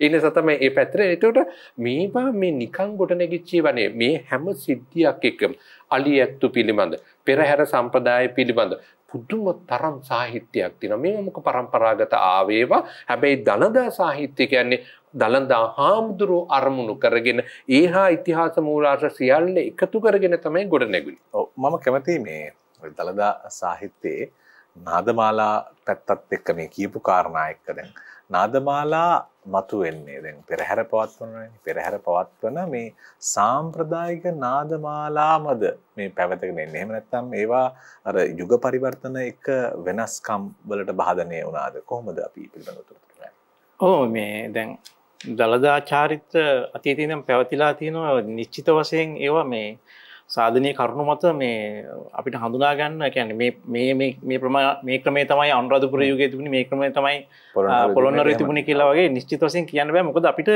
අපේ රටේ සංගීතය දකුණු ඉන්දියානු සහ උතුරු ඉන්දියානු වල සම්බන්ධතා මත ගොඩනැගිලා තියෙනවා. අපේ ජන සංගීතය කියලා ගත්තට අපි ජන සංගීතය අපි මේ කියනවා මේ අපේ මේ ජනයා විසින් නිර්මාණය කරගත්ත කියලා නෑ. මම නම් ඒ මතේ ඉන්නේ. මොකද මේ ශාස්ත්‍රීය සංගීතකින් තමයි බිඳිලා ආවිල්ලා තියෙන්නේ. මොකද ඒකට හේතුවක් තමයි දැන් ඔබතුමා අපි දන්නවනේ දලදා පෙරහැරේම තියෙන සම්පූර්ණයෙන්ම ගජගා වෘන්දය. සම්පූර්ණයෙන්ම ගායනා වෙන්නේ අපි අර මුලින් ගායනා කරපු නාදමාලාව තමයි මුළු පෙරහැරේම යන්නේ. තකො ජේ ජේ තක ජේ තක ජේ ඔය ගමන් තාලේ තමයි යන්නේ. ඒතර මේ යන්නේ හස්තියා ගමන් කරන ගමන් විලාසය. ඔකට තව විශේෂ පවද තියෙනවා මේ ගජගා වෘන්දයත් එක්ක. ඔව් දැන් ගජගා වෘන්දය කියන්නේ මේ අර වන්නම් කොටසින් බිඳලාපු නාදමාලාව ඊහා ආශ්‍රිත දැන් වන්නම් බිහි වෙන්නේ පසු කාලීනවනේ. ඒතර වන්නමට බලපාපු නාදයක් තියනවාද? වන්නම් පසුකාලීනවත් නෙමෙයි. වන්නම් නිර්මාණය වෙනවා දඹදිව යුගයේ විතර. වන්නම් රචනා වෙලා වන්නම් දැන් දඹදිව යුගයට කලින් පෙරහැර පවත්වනවානේ. ඒකට පෙරහැර පවත්වන්න යම්කිසි නාදයක් අපිට හුරු වෙන්නේ නැතිනේ. ඒතර මම කියන්නේ මේ සම්ප්‍රදායික නාදයේ ඔස්සේ බිඳලාපු එකක් වෙන්න පුළුවන්ද මේ හොයාගන්න තොරතුරු හොයාගන්න උත්සාහය. එතන මෙහෙම ගැටලුවක් තියෙනවා. මොකද වෙස් නැටුම දලදා පෙරහැරට එකතු කරන්නේ 1922. අන්න හරි. ඔතන තමයි දැන්. ඔව් 1919 කියලාට බොහෝ ලේඛකයෝ අපේ මහාචාර්යතුමත් කියලා දෙනවා. මහාචාර්ය විද්‍යාසේනාක මහත්මයාත් කියලා දෙනවා 1919 කියලා. 1919 පත්තරය අරන් බලන්න 1919 පෙරහැර කරන්න දෙන්නේ නැහැ. මුස්ලිම් මරක්කල කෝලාහලයක් ඇති වුණා කියලා පත්‍රෙත් විස්තර කරනවා. ඒ නිසා 1919 පෙරහැර පවත්වන්න වෙන්නේ 1922 තමයි පෙරහැර පවත්වන්නේ. එතකොට ඒකට හිටපු දිවයින් නිලමතුමා කාංකාරී තිබිච්ච වෙස් නැටුම පෙරහැරට එකතු කරනවා. පෙරහැරට එකතු කරපුවාම ඔය කියන මේ නාදමාලා එතකොට මේගොල්ලෝ ගායනා කරලා තිබුණේ නැහැ. නැති නිසා මම මේක දැක්කේ ඒවකට පෙරහැර 1922 බලන්න ආපු ලංකාවේ පළවුණු BA උපාධිය කරපු හාමුදුරුවෝ මේ රමුක්කල්ලි සිද්ධාර්ථ හාමුදුරුවෝ. රමුක්කල්ලි හාමුදුරුවෝ පෙරහැර බලන්න ඇවිල්ලා මේ නර්තන ශිල්පීන්ට කියන්න කයි නෑනේ මේගොල්ලෝ කාංකාරී නටපුවායිනේ. ඒ දැකලා තමයි හාමුදුරුවෝ තමයි මුලින්ම ලියලා තින්නේ සිතාමේ පිළිවෙල ඇතා සරසු ලෙස රජාන මුල්ලු පවතින්නේ කියන නාදමාලාව ලියලා දෙනවා. ඈ ගායන. අපි දැන් මුලින් ගායනා කරේ ඒක තමයි අපි ආරම්භ කරනකොටම ගායනා කරේ. එතකොට මේ නාදමාලාව තිබුණා නර්තන ශිල්පීන් අතේ. ඒකට හාමුදුරුවෝ හැදුවා අර පද එකතු කවි. ඔව්. නමුත් ගජගා වන්නම මිනිස්සු අතර නර්තන ශිල්පීන් අතර තිබුණා. මොකද ගජගා වන්නම අපිට එන්නේ ಭಾರತೀಯ අඩක් කිසායි වන්නම් මුලින්. ඒ කියන්නේ අපි දන්නවා මේ මහනිරුගේ සහ ඊට ඉස්සෙල්ලා සීතාවක යුගයේ ලංකාවට එනවා ද්‍රවිඩ සංගීත ශිල්පී. එක්කෙනෙක් තමයි අලගිනාදු එක්කෙනෙක්. ඊට කලින් ඉන්නවා මට නවාමතකයි මේ එතුමාත් මේ ඉන්දියාවෙන් ඇවිල්ලා වන්නම් පොතක් නිර්මාණය කරන රටේ. ඒක රාජසිංහ රජුරන්ට පඳුරු පාකුඩම් දීලා පිළිගන්න. එතකොට අරිට්ටකී වෙන්ඩු පෙරුමාල් අරිට්ටකී වෙන්ඩු පෙරුමාල් තමයි ඔය වන්නම් පොතක් රචනා කරනවා. එතකොට මේ වන්නම් කියන එක ඉන්දියාවේ සන්දම් කියන අර්ථයෙන් තමයි ඇවිල්ලා තියෙන්නේ. මොකද ඉන්දියාවේ තියෙන තෝල්කාප්පියම් කියලා ග්‍රන්ථයක්. තෝල්කාප්පියම් කියන ග්‍රන්ථයේ තියෙන්නේ ඡන්දස් ක්‍රම තියෙන ග්‍රන්ථයක්. එතකොට මේ වන්නම් කියන්නේ අපේ රටට ආව ඡන්දස් ක්‍රමය. ඒ කියන්නේ අපේ රටේ තිබිච්ච කවි කලාව තියෙන්නේ සියලුම කවි බොහෝ පද බැඳලා තියෙන්නේ එළුසඳස් ලකුණේ තියෙන ඡන්දස් ක්‍රමයට. සිව් පද විරිත් ක්‍රම වලට. ඊට අමතරව ඔය වෘත්ත රත්නාකරයෙන් සඳහන් වෙන වෘත්ත තියෙනවා. නමුත් ඒවට පරිබාහිර වෙච්ච ක්‍රමයක් තමයි වන්නම් වල තියෙන්නේ. ඒතර මේ අපි දැන් කතා කරේ ගජගා වන්නම තියෙන්නේ මාන කොකෙකුගේ ගමන් විලාසය තමයි අරගෙන තියෙන්නේ. මෙහෙම කකුල තියලා යන කොන්චේ දැන් අපි ගත්තොත් මේ ඇතාගේ ගමනට ඒක සමාට හිතනවා මේ ගැටබෙලෙත් එක්ක වැඩේ හරියට පැහැදිලි කරන්න පුළුවන් කියලා. තකොන් ජෙන් කියලා කියනකොට පහට දැනෙනවා. ඒක ඉතාලම හොඳින් අපිට හොයාගන්න පුළුවන් වෙයි මේ නාදය කොහෙද තියෙන්නේ. කොහොමද අපිට දැනෙන්නේ දැන් පෙරහැර බලනකොට අපිට මේ නාදය ඇහෙනව නේද කියලා. හොඳයි. දැන් ඒ මම පැහැදිලි කරන්න ගත්තේ මේ අපිට ඒ වන්නමාවේ ද්‍රවිඩ ව්‍යාකරණ ග්‍රන්ථයකින් තමයි රචනා වෙලා තියෙන්නේ. අපි ඊට පස්සේ ගජගා වෘන්දේ හැටියට භාවිතයට ඇවිල්ලා තියෙනවා. ඉතින් ඒක යන්නේ තිත්‍රූපයේ මෙහෙමයි.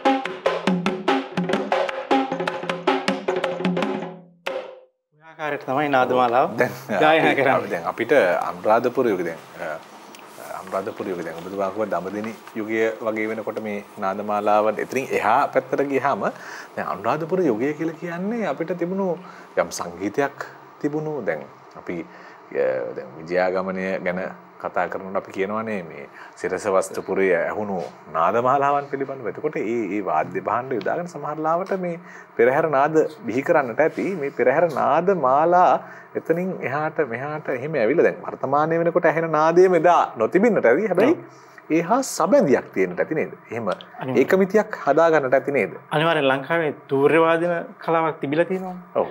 ඒතර සමහර විට මේ අපි ඉන්දු නිම්න ශිෂ්ටාචාරය නිසා අපේ යම් යම් සම්බන්ධතා තියෙන පුළුවන් අනිත් රටවල් බොහොම සමස්තයක් වශයෙන් ගත්තාම අපේ සංස්කෘතියත් ಭಾರತයේ තියෙන සංස්කෘතියත් අතර තියෙන මේ අපේ කලාවන්ගේ තියෙන සමානතාවය බොහෝ විට ඒකාග්‍ර ස්වරූපයක් දක්වනවා. ඉතින් මම හිතන්නේ අපිට මාවෙනි ක්‍රමයක් තමයි මේ ගැටබෙරේ. මම හිතන්නේ සාහිත්‍ය ග්‍රන්ථවල තියෙනවා පිඹිසක් මිහිඟු බෙස කියන්නේ මේ කාංකාරි සාහිත්‍යයේ පිඹිසක් මිහිඟු බෙර ගොසකර සවන සඳහා මනසක් තුට කරන මෙරගමක බැස අඳා සියසක් ලෙසින් රග දෙන සඳ මහිමි සඳහා වැඩියක් 3-12 වෙන වෙන යදිමි වේදා කියලා මහා යාතිකාවේ කොහොමකාරී කියනවා. ඒතකොට මේ මිහිඟු බෙර කියලා තමයි මේ බෙරේ හඳුන්වන්නේ කියලා දැන් බොහෝ දෙනෙක් හිතන්නේ මිහිඟු කියන්නේ ඇත්ත වශයෙන්ම මුයිඟු නැත්නම් මෘජ් කියන එක. කියන්නේ මෘජ් කියන්නේ මැටිනේ. මැටි වලින් හදපු මේ ගැටබෙරි හා සමාන බෙර ಭಾರತයේ තියෙනවා. මේ හා සමාන තියෙන මැටි වලින් හදපු දැන් අපි මෘජ්ජ කටික කියන්නේ මැටි. ඒතර මැටි වලින් හදපු බෙර කලබෙර ගැටම් කියන්නේ කලබෙර ಭಾರතයේ තියෙනවා. දැන් ලංකාවෙත් තිබිලා තියෙනවා මිහිඟු බෙර. එතකොට මේ ආශ්‍රයෙන් ලංකාවටම මේ අපිට වාවෙනි වෙච්ච බෙරයක් තමයි මේ ගැටබෙරේ. මම හිතන්නේ දලදා හාමුදුරන්ට විශේෂයෙන් පවත්වන චාරිත්‍ර වලට ගැටබෙරේ මූලිකත්වයකින් තියෙනවා. ඔබතුමා කිව්වා වගේ අනුරාධපුර පොළොන්නරුවේ ඉඳන් තියෙන්නේ නැති. මොකද මූලාශ්‍ර ග්‍රන්ථවල සඳහන් වෙනවා ගැටබෙර පනාබෙර එකස් බෙර ආදි වශයෙන් පටන් ගන්න මේ ආකාරයෙන්. වර්තමානයේ දැන් අපි ගත්තොත් එහෙම වර්තමානයේ විද්‍යුත් භාණ්ඩවලුත් ගජකාවන්නම වාදනය කරනවානේ. ඒ වගේ ක්‍රමිකව විකාශනය වෙන්නේ නැති. දැන් මම ඊටාම ඉවසිල්ලෙන් පරිස්සමෙන් අහගෙන හිටියා මේ තකුන් ජෙන් කියන මේ බෙරනාදය කොහොමද මේ ගායනාවට සම්බන්ධ වෙන්නේ කියලා. ඒ හැම ඛණ්ඩන ස්ථානයකම, ඒ කියන්නේ බෙදුම් කඩනයකම මේ තකුන් ජෙන් කියන යෙදුමත් එක්ක ඊළඟ කොටසට ගමන් කරනවා. ඒ කියන්නේ මේ අර ඒකමිතිය ගොඩනගලා තියෙන ආකාරය, ඒ නාදමාලාව අර අපේ සම්ප්‍රදායත් එක්ක ගැට ගහලා තියෙන ආකාරය හරිම මනස්කාන්තයි. අපි යමු තවත් කොටසකට. ඒ තමයි මේ විදේශිකයෝ. දැන් අපිට විදේශිකයෝ කියලා කිව්වහම ආක්‍රමණිකයෝ හඳුන්වන්නත් පුළුවන්. එහෙම නැත්නම් විදේශිකයෝ හඳුන්වන්න පුළුවන්. අපි කොහොමත් මේ බ්‍රිතාන්‍ය ජාතිකයන්ගෙන් වෙන් කරලා කුලකයක් හදාගත්තොත් සමහර වෙලාවට අපි එහෙම නැත්නම් පෘතුගීසි, ලන්දේසි, ඉංග්‍රීසි කියන කොටස වෙනම කොලයකට දාගත්තොත් මෙහෙම කොහොමද අපිට මේ විදේශිකයන් දළදා සාහිත්‍ය පිළිබඳව ලියන විස්තර කොහොමද හමු වෙන්නේ? ඔව් අපිට පැරණිම මූලාශ්‍ර හම්බෙනවා. දැන් ඉබන් බතුතා දේශාටක සංචාරකයන් ඉන්නවනේ ලංකාවට ආපු. මෙන්න මේ දේශාටක සංචාරක වාර්තාවල මූලාශ්‍ර තියෙනවා. හැබැයි මේ මූලාශ්‍ර ඉතා ගැඹුරු මූලාශ්‍ර නෙමේ. පෙරහැර දැක්කා. පෙරහැර ඇහුව බැලුවට අනුරාධපුර යුගයේ පැවැත්වපු දළදා පෙරහැර පිළිබඳ මූලාශ්‍ර අපිට වාර්තා වෙනවා. ඊට පස්සේ පොළොන්නරු අවධිය තියෙනවා. දඹදෙණි ඉඳලා ඒ අවධීන් ගැන තියෙනවා. ප්‍රධාන වෙන්නේ අපි අනුරාධපුර සහ පොළොන්නරු කියන දේ. දඹදෙණි කියනකොට අපිට ඉතා හොඳ සාහිත්‍යයක් ගොඩනැගිලා මූලාශ්‍ර පදනමක් නිර්මාණය වෙලා ඉවරයි. පොළොන්නරුවත් මධ්‍යතන යුගයේ ඉඳලා මේ පසුබිම දේශීය වශයෙන් වෙනවා. ඒකට අනුරාධපුර අවධියේදී අර ආපු විදේශික වාර්තා තියෙනවා. ඒ වාර්තාවල අපිට ඒ වාර්තා ඔස්සේ අපිට හඳුනා ගන්න පුළුවන් මේ යුගයේ මේ පෙරහැර පැවතුන. ඒකේ තියෙනවා වීදි සරසපු විදිය. අදටත් දළදා පෙරහැර නිකම් වීදි සංචාරය කරන්න බෑ. අනිවාර්යෙන් වීදි සරසන්න ඕනේ. මේ හියුන්සෑන් හියුන්සෑන් වාර්තාවලත් තියෙනවා. එතකොට ඉබන් බතුතා ඒ හියුන්සෑන් වාර්තාවල පාහියන් වාර්තාවල තියෙනවා. ඊගාවට මේ බුද්ධඝෝෂ ධම්මපාල වාර්තාවලත් තියෙනවා. ඒ කියන්නේ එතකොට ලංකාවට ආපු මේ පැරණි වාර්තා මූලාශ්‍ර රසකම මේක හඳුනා ගන්න පුළුවන්. වජිරේ අතර දැන් ඒකේ තියෙන පොඩි සංක්ෂිප්තමය අදහසක් නේ තියෙන්නේ. අපිට මේක පැවතුනායි කියන දේ තේරුම් ගන්න පුළුවන්.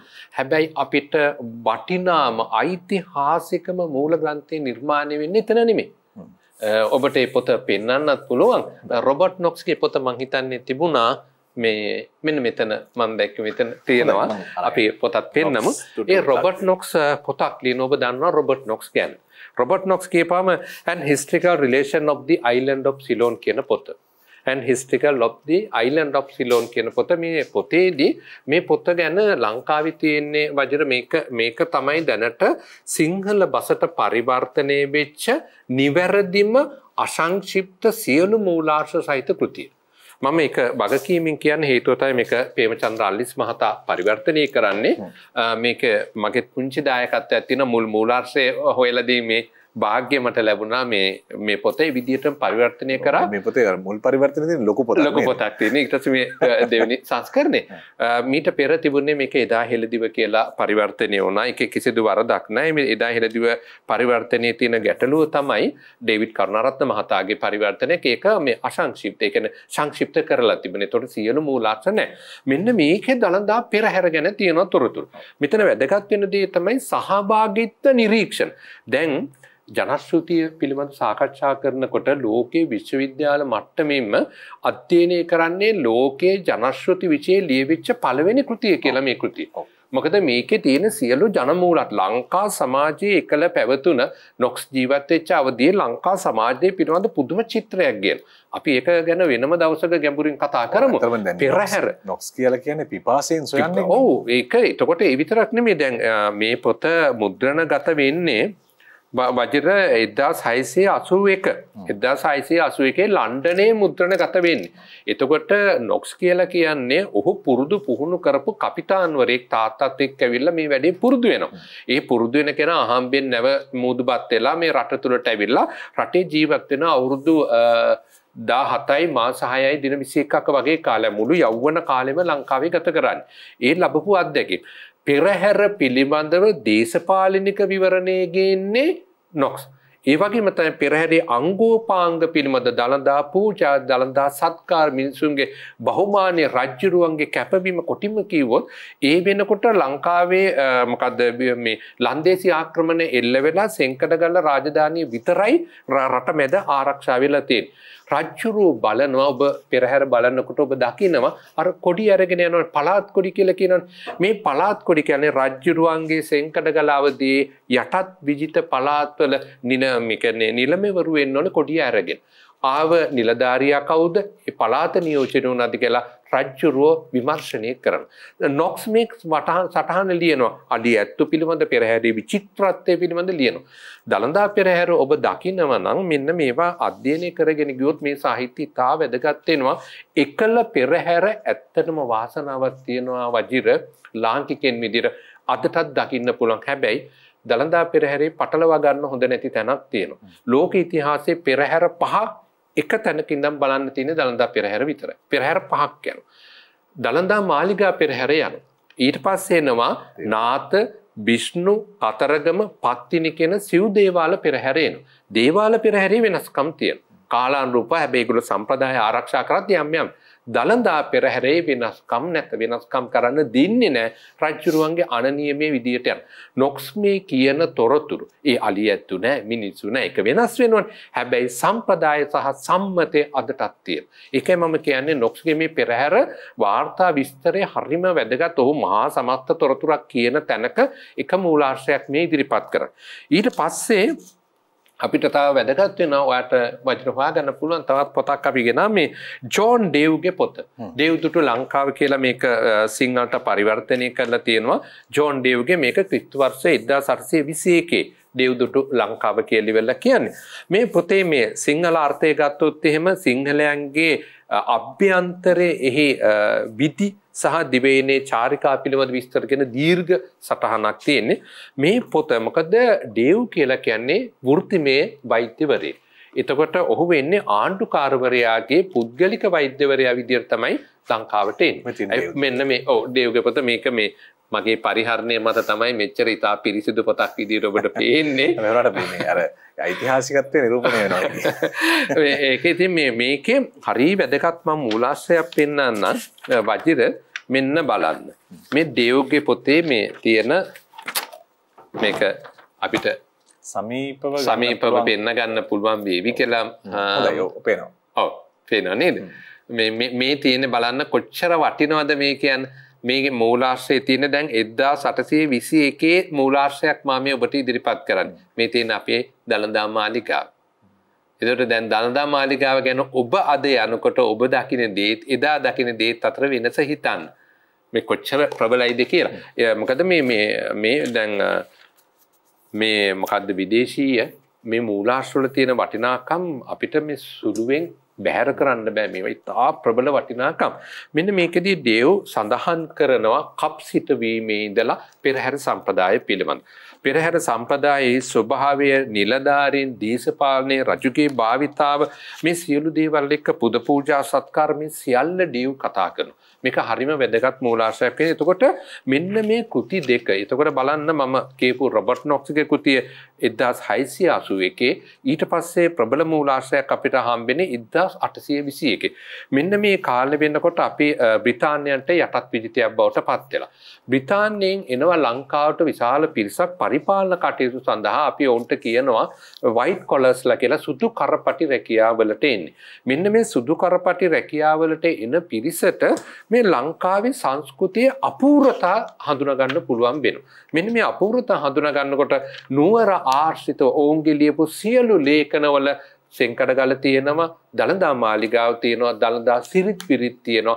මෙන්න මේ විශාල මූලාශ්‍ර කෘති ගණනාවක් බිහි වෙලා තියෙනවා. එතකොට අදයි එදයි අතර අපිට සංසන්දනය කරන්න පුළුවන් මොනතරම් අපූර්වට මේ විදේශිකයන් මේ වාර්තා අපිට ඉදිරිපත් කරාද කියලා. එතකොට දළදා සාහිත්‍ය ගොඩනගනකොට මෙන්න මේකේ තව පුංචි දිගුවක් වෙනවා වජිර.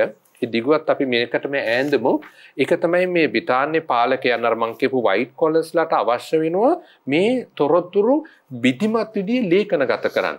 ඕන් සමිතියක් පිහිටනවා. ඒ සමිතිය තමයි රොයල් ඒසියටික් සොසයිටි කියලා කියන්නේ රාජකීය ආසියාතික සංගමය. අදටත් මේක සක්‍රියයි.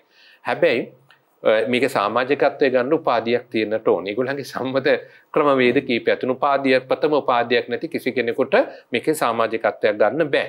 ඒ වගේම තමයි තාමත් ලංකාව අපි පුංචි එංගලන්තයට ගියා වගේ ඒක ඉංග්‍රීසි ලෝකයක්.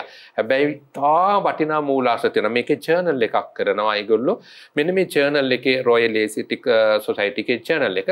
මේ ජර්නල් එකේ විවිධ අවස්ථාවල විවිධ ඇසින් දුටු සාක්ෂි පර්යේෂණ දත්ත මූලාශ්‍ර දළදා වහන්සේ සහ දළදා සාහිත්‍ය ගැන ලියවිලා තියෙනවා. ඔව් මට සමාව දීලා අවසරයක් දෙන්න විරාමයකට යන්න. අපි ඔතෙන්ට වෙනවා කතා බහට. දැන් මම මේ පොතේ විටින් විට පෙන්නවා අපේ හිතවත් පටිගත කිරීම ශිල්පීන්ගේ මේ සහාය එක්ක මහනුවර නගරයේ වැවේ සැලැස්ම මෙහි තියෙනවා.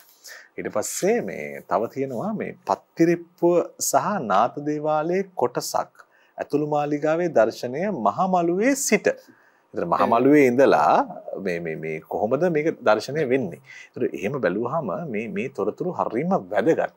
මොකද හේතුව දැන් අපි දන්නවා පසු කාලීනව LTT ත්‍රස්තවාදීන්ගේ බෝම්බ ප්‍රහාරයකට ලක් වෙලා මේ වෙනසෙන පරිසරය ආයේ ප්‍රකෘති කරනවනේ. ඒතකොට ඒ ඔස්සේ ඒතකොට පරණ කොහොමද තිබුණේ? අපිට පෙන්වන්න පුළුවන් මහාචාර්ය අනුරාධ සෙනවිරත්න මහතාගේ සිරි දළදා වරුණ කෘතිය ගත්තොත් අපි පෙන්නමු. මේ දැන් සිංහලයේ අගනුවර වූ මහනුවර යටිනුවර ප්‍රදේශයේ තරමක් විශාල නිම්නයක පුළුල් ඉස්මත්තේ පිහිටා තිබේ.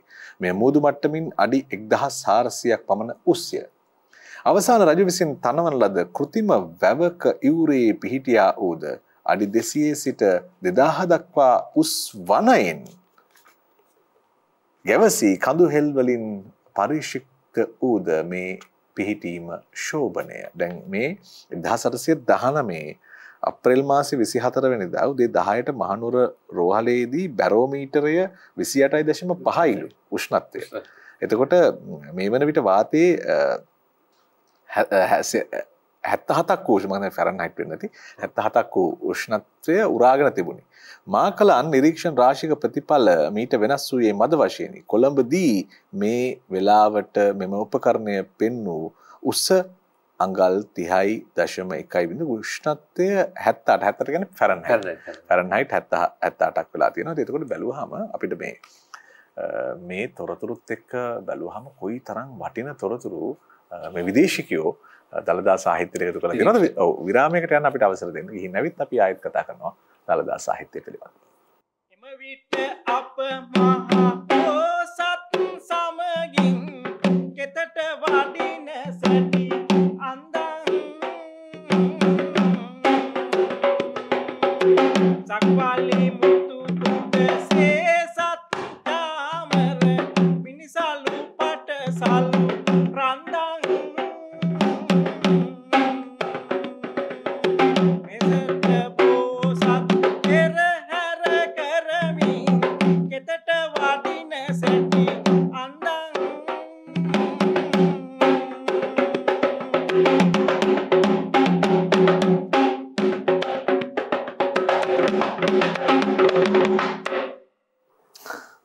ගායනාවල් එතකොට අපිට මේ පෙරනාද මේ දේවල් එක්ක එනකොටම අපි එකපාරටම සෙන්කඩගල රාජධානියේ ඉන්නවා කියලා වගේ තමයි අපිට හැඟීමක් ඇති වෙන්නේ.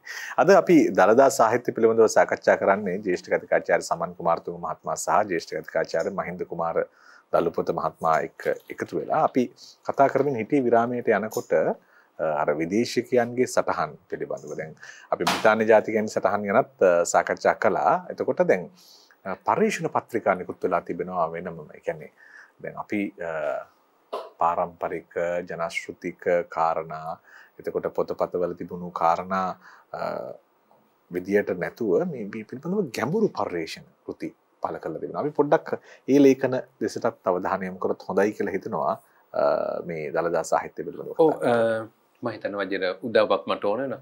සිරි දළදා ඉතිහාසය හා සංස්කෘතිය කෘතිය කුඹුරුගමේ වජිර හාමුදුරන්ගේ දළදා සම්ප්‍රදාය ගැන ඇත්තටම මෑතාවතියක ගැඹුරින් තොරතුරු කියන්න පටන් ගත්තේ විදේශිකයන්. බ්‍රිතාන්‍ය පාලකයේ ගෞරවය අපි ඔවුන්ට දිය යුතුයි. මොකද ලාංකිකයන් කලේ එකක් භක්ති සාහිත්‍ය සඳහන් වුණා. අපි අර කතා කරපු පූජාවලියද දළදා සිරිත දළදා වතුරේ වගේ කියන කෘතීන් පළ වෙනවා. ඒක සාමාන්‍ය දේවල්. හැබැයි ඊට වඩා ඉතා ගැඹුරින් මේක විමර්ශනාත්මක අධ්‍යයනයකට යොමු කරේ බ්‍රිතාන්‍ය පාලන අවධියේ ලියවිච්ච ලේඛන. ඒ ඔස්සේ එනකොට මෙන්න මේ කෘතිය ඓතිහාසික මූල ග්‍රන්ථයක් විදිහට ඔබට හඳුන්වා දිය යුතුමයි. කුඹුරුගමේ වජිර හාමුදුරන් වහන්සේ උන්වහන්සේගේ ආචාර්ය උපාධි නිබන්ධනේ දළදා ඉතිහාසය හා සංස්කෘතිය කියන මේ කෘතිය. මේ කෘතිය මේ පේරාදෙණි විශ්වවිද්‍යාලයට ඉදිරිපත් කරන්නේ 1974.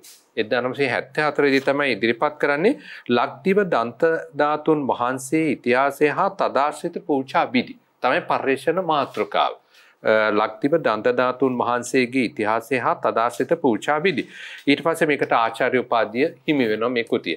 මේ කෘතිය මං හිතන්නේ ඔබ බෞද්ධයෙක් වේවා නොවේවා හැබැයි ඔබ ලාංකිකයෙක් නම් ඔබ මේ දළදා ඉතිහාසයට පින්බඳින්නෙක් නම් මේක මං හිතන්නේ මූලාශ්‍ර ග්‍රන්ථයක් විදිහට අත්‍යතිව තිබිය යුතු කෘතියක් කියලා.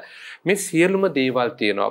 පැරණි පාලි මූලාශ්‍ර ආරම්භ වෙච්ච විදිය විකාශනය ඒ වගේ ස්වභාවය දළදා මාලිගා ඉදිකිරීම මොකද දළදා වහන්සේත් එක්ක දළදා මාලිගා ඒ පළාත්වල ඉදි වුණා. එතකොට දළදා පෙරහැර සම්ප්‍රදායන් පුද පූජා පිළිවෙල අවසානයේට ඇවිල්ලා සෙන්කඩගල වඩා හිඳුවීමත් එක්ක වෙනම සාහිත්‍ය සංස්කෘතික පරිසරයක් ගොඩනගෙනවා. මේ සියලුම දේවල් තියෙන. එතකොට මූල ඒකට විදේශීය මූලාශ්‍ර මේ සියලුම දේවල් සහිතව තාම ප්‍රාමාණික පරිශ්‍රණයක් විදිහට තමයි මේ කෘතිය මම හඳුනාගන්නේ. මෙතනදී වැදගත් වෙන දෙයක් තමයි තවත් වචන මම චූටි කරදරයක් කරනවා කමක් නැහැ. සරණංකර සංඝරාජ අපි හඳුන්වන්න උඩ තියෙන පොත. මේ සරණංකර සංඝරාජ සමය කියන එක දළදා ඉතිහාසය ඉතා වැදගත් වෙනවා. මොකද දළදා හාමුදුරුවොත් එක්ක ගොඩනැගුණු මේ පිළිවෙත් සම්ප්‍රදායන් සියල්ල ගණින්නාන්සේලා එක අවධියකදී අත්පත් කරගන්න. ගණින්නාන්සේලා අත්පත් කරගත්තාට පස්සේ මේක මේ අපේ කොටගම වාචිස්සර මාහිමිපාණන් වහන්සේගේ ආචාර්ය උපාධි නිබන්ධනය. ඒතර දළදා ඉතිහාසයේ ලියවිච්ච මේකත් දළදාව පදනම් වෙලා එන්නේ මේකේ සංඝරාජ මාහිමිපාණන් වහන්සේ ගැන තමයි අධ්‍යයනය කරන්නේ. ඇයි සංඝරාජ මාහිමිපාණන් අපිට වැදගත් වෙන්නේ? උන්වහන්සේ තමයි මේ වර්තමානයේ අපි මේ කතා කරන ශ්‍යාමෝපාලි නිකාය ගොඩනගන්න සහ ඒ කියන්නේ පැවිදි උපසම්පදාවට මුල් පදනම දාන්නේ. එතකන් ඉන්නේ ගණින්නාන්සෙල්.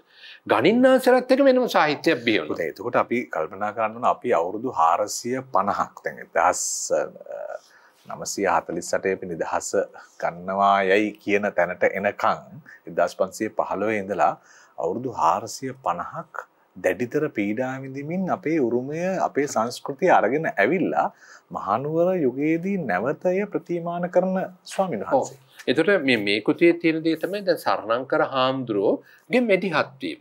එතකොට දැන් සමහරවිට ඒ දැන් සරණංකර හාමුදුරුවෝ තමයි ඇත්තටම අපි මේ කතා කරන සාහිත්‍යය ඉතුරු කරලා දෙන්නේ. පදනම. ඔව්. ඇත්තටම පදනම. දැන් උන්වහන්සේ නොසිටියා නම් ගණින්හන්සේලාගේ ආධිපත්‍ය බල දැන් කොටින්ම අර මේ වජිර අපි කතා බහ කරනකොට ඕන තරම් කියවෙනවා.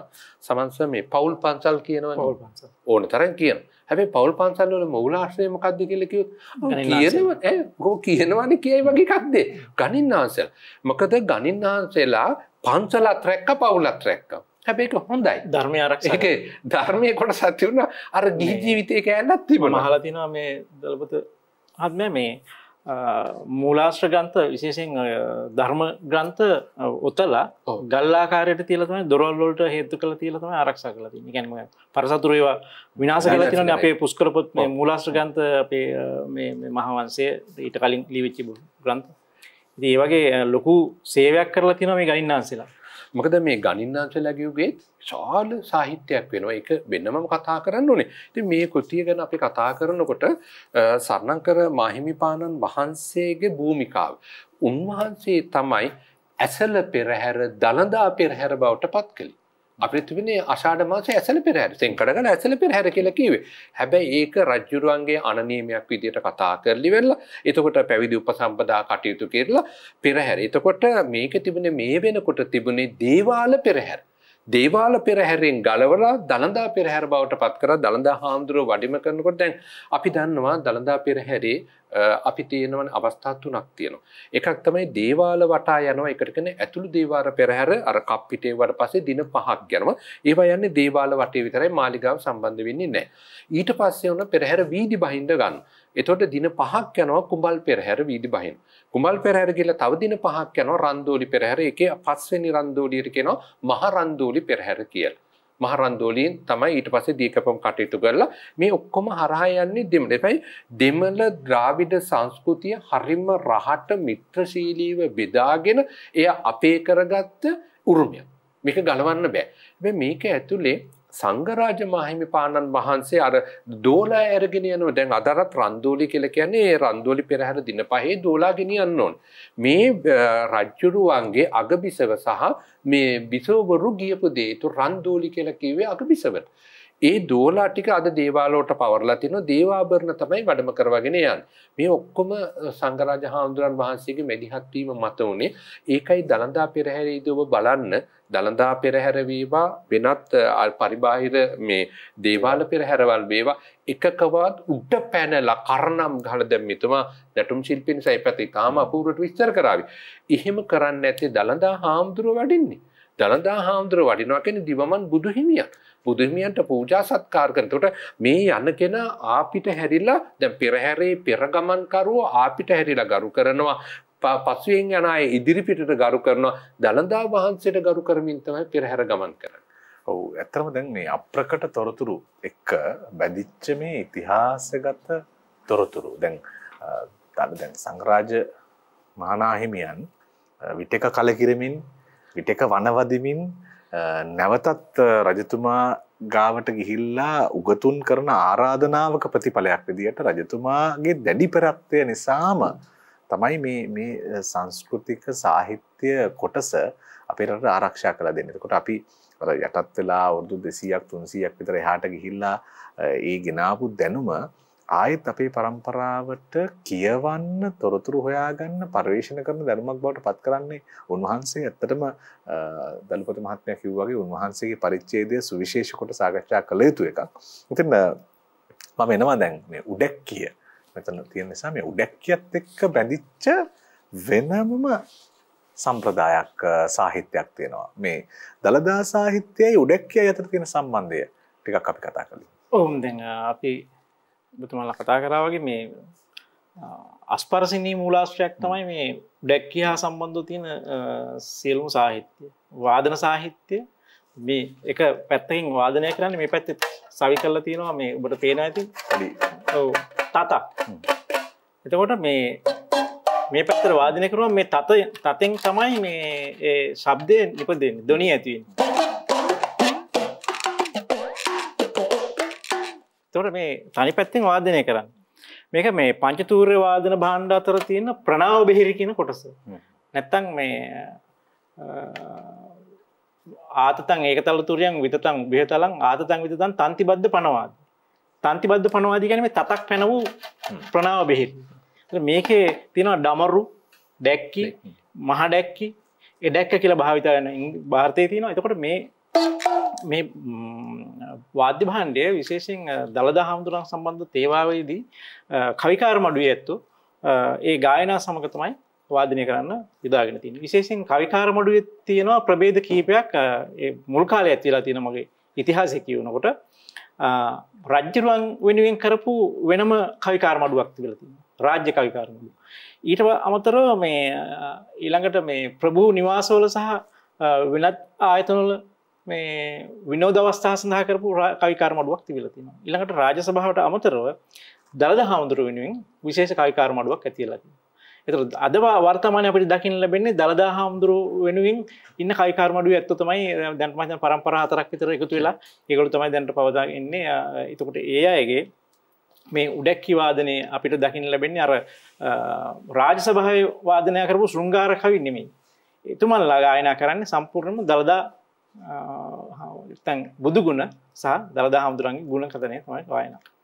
ඉතින් මේ උඩැක්කියේ මේ ලංකාවේ මේ විවිධ ශාන්ති කර්ම වලට සම්බන්ධ වෙනවා. විශේෂයෙන් පත්තින් දෙයයන් හා සම්බන්ධව තියෙන මඩු ශාන්ති කර්ම වලින් ගී මඩු ශාන්ති කර්මයට උඩැක්කි වාදනය කරනවා. ඒකට ඩැක්කි වාදනය කරනවා. මාතර තියෙනවා වෙනම ඩැක්කි වාදන සම්ප්‍රදායක්. සබරගමුවට තියෙනවා වෙනම ඩැක්කි වාදන සම්ප්‍රදායක්. එතකොට මේ අපි ලෝකේ අපේ රටේ විශේෂයෙන් ප්‍රකට වෙලා තියෙන්නේ දළදා හාමුදුරුවෝ සම්බන්ධව තියෙන මේ වාදන භාණ්ඩය සහ ඊළඟට දළදා පෙරහැරේ විශේෂයෙන් උඩැක්කි නර්තන රටාවක් පවත්වාගෙන යනවා. අපේ මන්තොසු බණ්ඩාර දෙන්නකොම් මැතුවා අපේ අචිර බණ්ඩාරත් දෙන්නකොම් මහත්මයා. ඒකට ඒගොල්ලන්ගේ පරපුරෙන් තමයි උඩැක්කි නර්තනේ පවත්වාගෙන යන්නේ. ඒ උඩැක්කි නර්තනයේ තියෙන විශේෂ ගායනා කරන උඩැක්කි ගාහක ඊළඟට උඩැක්කි අනෙකුත් මේ නාදමාලා වලට වාදනය කරනවා. ඊළඟට උඩැක්කි ගැටේ කියලා විශේෂයෙන් නර්තන අංගයක් පවත්වනවා පෙරහැර යනකොට.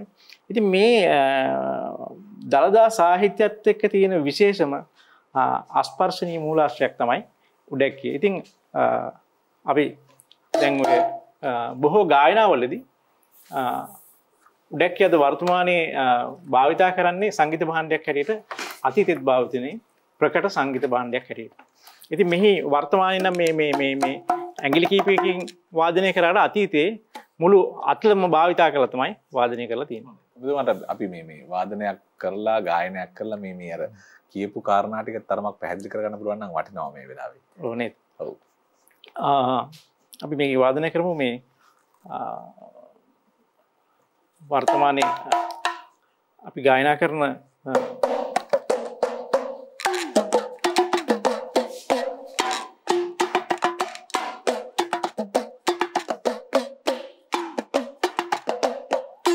වරමාති සුබ චරිතේ ලංකාපති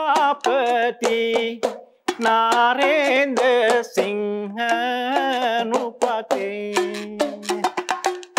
බෝජරාජ සමතේජ විරාමා නිත සාම අනභූෂණ සෝමා වන්දිත කුල වන වන්දිත රාජා සිංහතුන් හිමි අප දැක පින් වේදා වරමාති සුබ චරිතේ ලංකාපති නාරේන්ද්‍ර සිංහ නුපදං.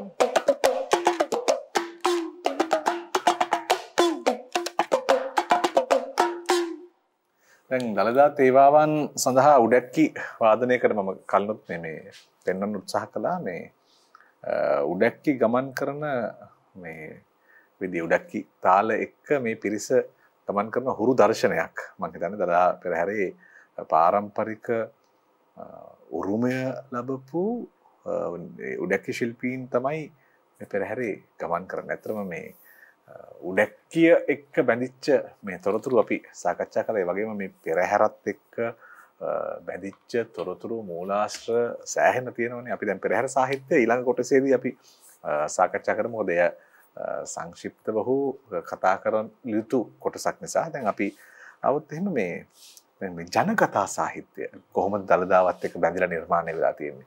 අපි මේ පිළිබඳව අවධානය යොමු කරමු. ඔය ඇත්තටම අතිවිශාල වශයෙන් ජනශ්‍රුති මූලාශ්‍ර තියෙනවා. දැන් දළදා වහන්සේ ලංකාවට වැඩම කරුවීමේ කතා පුවතක් තියෙනවානේ. හේමමාලා දන්ත කුමරුවන් එනකොට ඔවුන් මුහුණ දුන්න ගැටලුව ඒවා ඔක්කොම පුරා කතා. ඒ පුරා කතා ඔස්සේ තමයි මේ මොකද නිකාම දළදා වහන්සේ වැඩම කරන් ආවේ නැහැ. ඊට පස්සේ දැන් ලංකා පටුනට එනවා. ලංකා පටුන ඉඳලා රට ඇතුළට එනවා. ඒ රට ඇතුළට එනකොට දැන් මඩු කියලා කියන දැන් අපි මඩු ප්‍රදේශයේ මඩු පල්ලි කියලා වෙලා අපි කියන්නේ. ඒතර මඩු කන්දට එනවා. ඒ මඩු කන්ද උනේ දළදා වහන්සේ වඩා හිටවඳු తాවකාලික මඩුවක් හදලා දුන්නා. දැන් මේක ඇතුලේ වෙනම පුරාණෝක්ති කතා තියෙනවා. එතකොට මේ මඩු පෙරහැරවල් යන විදිහ. එහෙම ඇවිල්ලා ඊට පස්සේ අපි තියෙනවානේ පාලම් හදලා තිබුණා. ගල් පාලම් තිබුණා. අදටත් මේ ගල් පාලම් තියෙනවා. මල්ලතුවේ ආශ්‍රිතව මේ ගල් පාලම් තියෙනවා. මිහින්තලේ ගල් පාලම් තියෙනවා. ඒතර ඒ උසේ ආපු කතාව අනුරාධපුර කතන්දර. ඊට පස්සේ මේ විකාශනයන් ටික දිගටම එනවා. දැන් ඒ ටික ගිහිල්ලා අවසානට මම නූතනයටම ආවොත් සෙන්කඩගල කියන රාජධානී ඉදිවේ සෙන්කඩ ගල උනේ කොහොමද? පුරාණෝක්ති කතාවක් තියෙනවා. ඊට පස්සේ දළදා හාමුදුරනේ දළදා මාලිගාව හදනකොට අර කිරිබ්බෙක් හිටපු අර සුබ ලකුණු බලලා ස්ථානේ තෝරාගත්ත විදිය ගැන කතා තියෙනවා. දැන් මේකේ පුංචි රහ කතාවක් ඉතාම කෙටියෙන් කියන්න. රජ්ජුරුවන්ගේ කැපවීම. දැන් විමල ධර්ම සූරිය රජ්ජුරුව භක්තිවන්ත සිතකින් දළදා හාමුදුරුව වැඩම කරවා ගත්තට පස්සේ සෙන්කඩගල රාජධානියට එතුමට අවශ්‍ය වුණා දැන් අර තමුන්ගේ අභිමානය පෙන්වන්න. ඇයි දැන් ස්වාධිපති බලය ලැබුණා. ඒ අභිමානය පෙන්වීමට කරු කරා. ඒක තමයි දළදා මාලිගාව මේ අද තියෙන ස්වරූපෙට මුල් පදනම වැටලා මෙතන උන්නේ ඉදි වෙනවා. දැන් මේ ශිල්පින් හොගාලා මාලිගාවේ වැඩ කරගෙන යනවා. මේ මාලිගාව වැඩ කරනකොට මේ රජමාලිගාව ඊට පිට තියෙන රජමාලිගාවේ කොටසක තමයි දැන් తాවකාලිකව දළදා හාමුදුරුව වඩාමගෙන ඒ වතාවත් ටික එතන කෙරෙනවා. මේක ගෞරවයෙන් දැන් ගෙනල්ලා මේ මෙතන වඩා හිඳවන්න සූදානම් වෙන වෙලාව. එහෙම යනකොට අර මේ චිත්‍රාදින ශිල්පින් දින මේක අලංකාර නිකන් දේව මන්දිරයක් කරලා තමයි මේ කියන්නේ දේව කියලා කියන්නේ දෙව් කියන අදහසින් මන්දිරයක් කරලායි මේ දළදා හාමුදුරුව වැඩවීමේ අවස්ථාව අවශ්‍යුනේ රජුරුවන්. දැන් චිත්‍රාදිනවා ශිල්පී. ඒ චිත්‍ර අඳින තාම විශිෂ්ට ගණේ ශිල්පියෙක් මෙයා. චිත්‍රෙතට අර උඩ බලාගෙන පලංචියේ මේ දළදා මාලිගාව ඔබ ගියොත් ඔබට පෙනේ මේ වියන් සියල්ලම චිත්‍ර ඇඳලා තියෙන්නේ. මේ වියන් චිත්‍ර අඳිනකොට දැන් මේ ශිල්පියාගේ තියෙන විටක් කරනවනේ ඒකට අපි පුරුද්දනේ. විටක් කරනකොට පැංචා කියලා මේ ඉන්නවා. මොකද්ද ආවතේවකරුවා. ඉතින් පැංචාර කතා කරන උණ කොටයක් තියෙනවා. උණ පුරුක් දෙකක් පල්ලා කොටේ අල්ලනකොට රොහම හැරලා පුහ් ගාලා කියලා ගහනම ආයේ මේ පැත්තේ හැරලා ඉතින් මොකද අර විට ඇතුලේ තමයි එයාට භාවමය උත්තේජනයෙන් එනවා. ඉතින් අර ඒක සමබෙදලා වගේ චිත්‍රය අඳිනවා. ඔහම යනකොට ඉතින් පැංචා කියන්නේ කුළු පැංචෙක් නේ. ඌ එහෙම දුවනවා. එහෙම ඉතින් ස්වභාවයේ දරුවන්ගේ මෙයා පැංචෝ කියලා කටේ විටෙත් තියාගෙන දෙපාරක් කතා කරා. ඔන්න උණ කොටේ උඩට ආවා. ඉතින් ආ පැංචා වෙනද කරන්නේත් එහෙම හැරිලා පිට ගැහුවා. කොන් මේ කෙල ගැහුවා. ගහලා බලනකොට පැංචානේ මේ අතේ හැඩිය වෙනස්. හොඳට බලනකොට කවුද? විමල ධර්ම සූරිය රාජ්‍යරු. ආයිතින් චිත්‍ර ශිල්පියාගේ නෙමෙයිනේ අර පලංචි පල්ලේ පත බෑ වෙනවනේ. මේකෙන් පල්ලෙහාට පහත් වෙලා දන නමස්කාර කරලා වඳිනවා. ඉතින් පැංචා කියලා කතා කරන්න පුළුවන් ද රාජ්‍යරුවන්ට කියනවා. දේවයන් වහන්සේ 5000කට බුදු වෙන්න කියලා දැන් වේවුලන. ඊට පස්සේ කියනවා නෑ. තා මට අනකලේ නෑනේ. තා අනකලේ පැංචාට. එතකොට මම ඒකලේ කළ යුතු දෙයක් වතා හිටපු ඉරියව්ව වෙනස් වුණා නම් ඒ වර්ණ රේඛාවේ හැඩය වෙනස් වෙනවා. කොහොමද රජුරු? මෙන්න අපිට හිටපු රජවරු. කොච්චර හිතුවද? දැන් එහෙම හිතනවා නම් මේ රට දියුණු වෙන්නේ. ඒ නිසානේ දළදා සම්ප්‍රදාය ගොඩ නැගුණේ. මේ එක පුරාණෝක්ති කතා මේ වගේ විශාල කතා තියෙනවා. දැන් කොටියම තුමා රසවත් කතාවක් මතු කරා මේ ඔය සෙන්කඩගල කියන නම හැදිච්ච ආකාරය. ඒ කියන්නේ සෙන්කණ්ඩ කියන බිසවක් මම හිතන්නේ ඒක වැදගත් ඔබතුමා කියනවා මේ එහෙම එතකොට අපි වෙනදාට ඕනනම් කතා කරමු ඉච්චරට ඒ කියන්නේ මාලිගාව හැදුණු විදිහ දැන් ඔය කොටිම වැව දැන් ඔබ ඉස්සලා අර සඳහන් කරා අර මේ මොකද්ද බ්‍රිතාන්‍ය පාලකයන් කියනවානේ මේ නුවර වැව ගැන ඒක ඇත්තම කෘත්‍රිම වැවක් කියලා ඔබ මේ වචනේ හැමම ඔවුන්ගේ කියන කෘත්‍රිම කියන වචනේමයි ඔවුන් කියන්නේ ඔය ටිංගුල වෙල ඔකට කියන්නේ ටිංගුල ඔක කුඹුරු යායක් තිබෙන ටිංගුල වෙල. එතකොට මේ ටිංගුල වෙල තමයි මේ ශ්‍රී වික්‍රම රාජසිංහ රජුරෝ තමයි මේක වැවක් බවට පත් කරන්නේ. ටිංගුල වෙලේ හාපු නගුල අදටත් තියෙනවා බලන්න. මං තියෙන තැන කියන්නේ ඓතිහාසික පන්සලක තියෙනවා මට වාසනාව ලැබුණා ඒක බලන්නත් ඒක පෙන්නවා ඒක තම ආරක්ෂා කරලා තියෙනවා මොකද ඒක රැකින්න ඕන හින්දා මම ඒක නොකිය ඉන්නම් මෙතන මොකද හරි සැහැල්ලුවේ නගුල ඒකට ඒකේ හැබයි කියන විස්තරයක් තමයි කියන්නේ මේක බලන්න මේක දැන් කියන්නේ කිරි මුහුද කියලා කියන දැන් එදා රජුරෝ මේකේ දැන් කරනකොට සම්පූර්ණ මේකේ තියෙන්නේ දැන් මාලිගාව ඉදි කරනවානේ. ඒ මාලිගාව ඉදි කරන ශිල්පීන් ගණනාවක් වටා කතා ගොඩාක් තියෙනවා. පත්තිරිප්පුව හැදුවා. එතකොට පත්තිරිප්පුව හදන්නේ දේවේන්ද්‍ර මූලාචාර්යනේ. දේවේන්ද්‍ර මූලාචාර්යා මේ කටයුත්ත කරනකොට අර මේ කොටින්ම එයත් එක්ක විරුද්ධ වෙනවා රජුරෝ සියලු අනුග්‍රහයන් දක්වන දේවේන්ද්‍ර මූලාචාර්යයා. අයි මේක ලස්සනට කරගන්න ඕන. ඒක වැඩේ කරනකොට අර ඉන්න රාජකීය නිලධාරීන් ප්‍රභූවරුන් ඉන්න ඒගොල්ලෝ ඇවිල්ලා රහසිගතව මේ දිගට තිබුණ දැව කපනවා. දිගට තිබුණ දැව කැපුවට පස්සේ පහවදා උදේ ඇවිල්ලා දැන් ඔන වහලේ ගහන්න ඕන. මෙයා අමාරු වැටෙන්නේ නැද්ද? කල්පනා කරනවා. එයා දැනගන්නවා මට උපක්‍රමයක් මේ යොදලා තියෙන. දැන් රජුරුවොත් වෙනවා දැන් මේක බොරුවක් කරන්න බෑ. අගුව කඩනවා. කොහොමද අපිට හැදිච්ච වෙන මේ හැටි වහලේ අගුව කඩලා හදන ක්‍රමවේදය අපි එතනින් අල්ලගන්නේ. ඒ බාණ්ඩ විශ්මිත දැනුමක් නේ තිබුණේ. මේ දැනුමේ හරි රහ කතා තියෙනවා. මේ මූලාචාර්යා යනවා එක ගමකට. ඒකේ යම් පෙම්වතියක් ඒ ගමේ ඉඳලා තියෙනවා. ඊට පස්සේ ඒ ගමට යනකොට අර ඉතුරු වෙච්ච දෙවදඬු ටික ගිහිල්ලා අදට ඒ විදියටම එහි බැඳලා තියෙනවා. මේ මොකද්ද අපි අම්බලම කියලා කියන්නේ අම්බලමක් තියෙනවා. ඔබ ගියොත් එහෙම කොනකලගල කියන ගමට අන්න කොනකල ගමේ තියෙනවා මේ පොඩි දුරයි යන්න තියෙන්නේ මේ අම්බලම දකින්න පුළුවන්. වගේ රස කතා ගොඩාක් තියෙනවා. බැබ වටා හැදිච්ච කතා තියෙනවා. ඊගාවට තමයි දැන් අපි ඇත්තන බලාකුළු බැම්ම ගන්නකො. ඒ බලාකුළු බැම්ම කියන එක දැන් මේකට විවිධ කතා විවිධ අර්ථ නිරුක්තින් පසු කාලෙන් දීලා තියෙනවා. මේ දේව පුරයක්. මේ මොකද දලදා හාමුදුරුවෝ දිවමන් බුදු හිමියන් වැඩින්නේ. ඒ වැඩ හිටින තැන නිසා තමයි මෙහෙම කරේ කියන විස්තර ගොඩාක් තියෙනවා. ඒ වගේ පුරාණෝක්ති කියන අස්පර්ශනීය කතා රැසකින් ප්‍රබන්ධ වෙලා තියෙනවා. ඒක තමයි ජනමනසේ පෝෂණය වෙලා තියෙන්නේ. පෙරහැර බලන් ඉන කාලෙදී මටත් පුංචි අත්දැකීම් කීපයක් තියෙනවා. අපේ වැඩිහිටියෝ ඒ කාලේ මේ කතා කියලා දුන්නා. වැව හැදිච්ච කතාව, මාලිගාව හදපු කතා මේවා කියලා දුන්නා. ඒක ඇතුළේ තමයි අපිට දැනුම ආවේ, රසය ආවේ. පෙරහැර නරඹනකොට පෙරහැරේදී පවා මේ කතා සියල්ල කියලා දුන්නා. ඒතර පෙරහැර සාහිත්‍ය අපේ ජන මනසට වැඩිහිටි පරම්පරාව තමයි එකතු පහදු කරලා දුන්නේ. ඇතරම මේ ජන සාහිත්‍ය, පෙරහැර සාහිත්‍ය, දළදා සාහිත්‍ය මේ අපේ අද මාතෘකාව දළදා සාහිත්‍යනේ. ඇත්තටම මේ දළදා සාහිත්‍ය පිළිබඳව හිමින් විමර්ශනය කරනකොට පෙරහැර කියලා කියන්නේ මහා සංස්කෘතික ප්‍රවාහයක එක චූල කොටසක් විතරයි. ඒ කියන්නේ බොහොම සුළු කොටසක් විතරයි. දළදා සාහිත්‍ය අපි පෙරහැර ලඟු නොකළ යුතුයි. මම හිතන්නේ ඔබ දෙපළම අපිට එහි තියෙන මාහැඟි භාවය පිළිබඳව ඉතාම පුළුල් විස්තර සහිතව තොරතුරු පැහැදිලි කරලා දෙනවා. මම කැමතියි විරාමයකට ගිහිල්ලා ඇවිල්ලා අපි පෙරහැර සාහිත්‍යයට වෙනම අදියරක් අරගෙන පෙරහැර සාහිත්‍ය පිළිබඳව කෙටියෙන් හෝ සාකච්ඡා කරන්න. ඒ සඳහා අපිට අවසර දෙන්න. අපි විරාමයකට ගිහින් ඇවිත් කතා කරමු.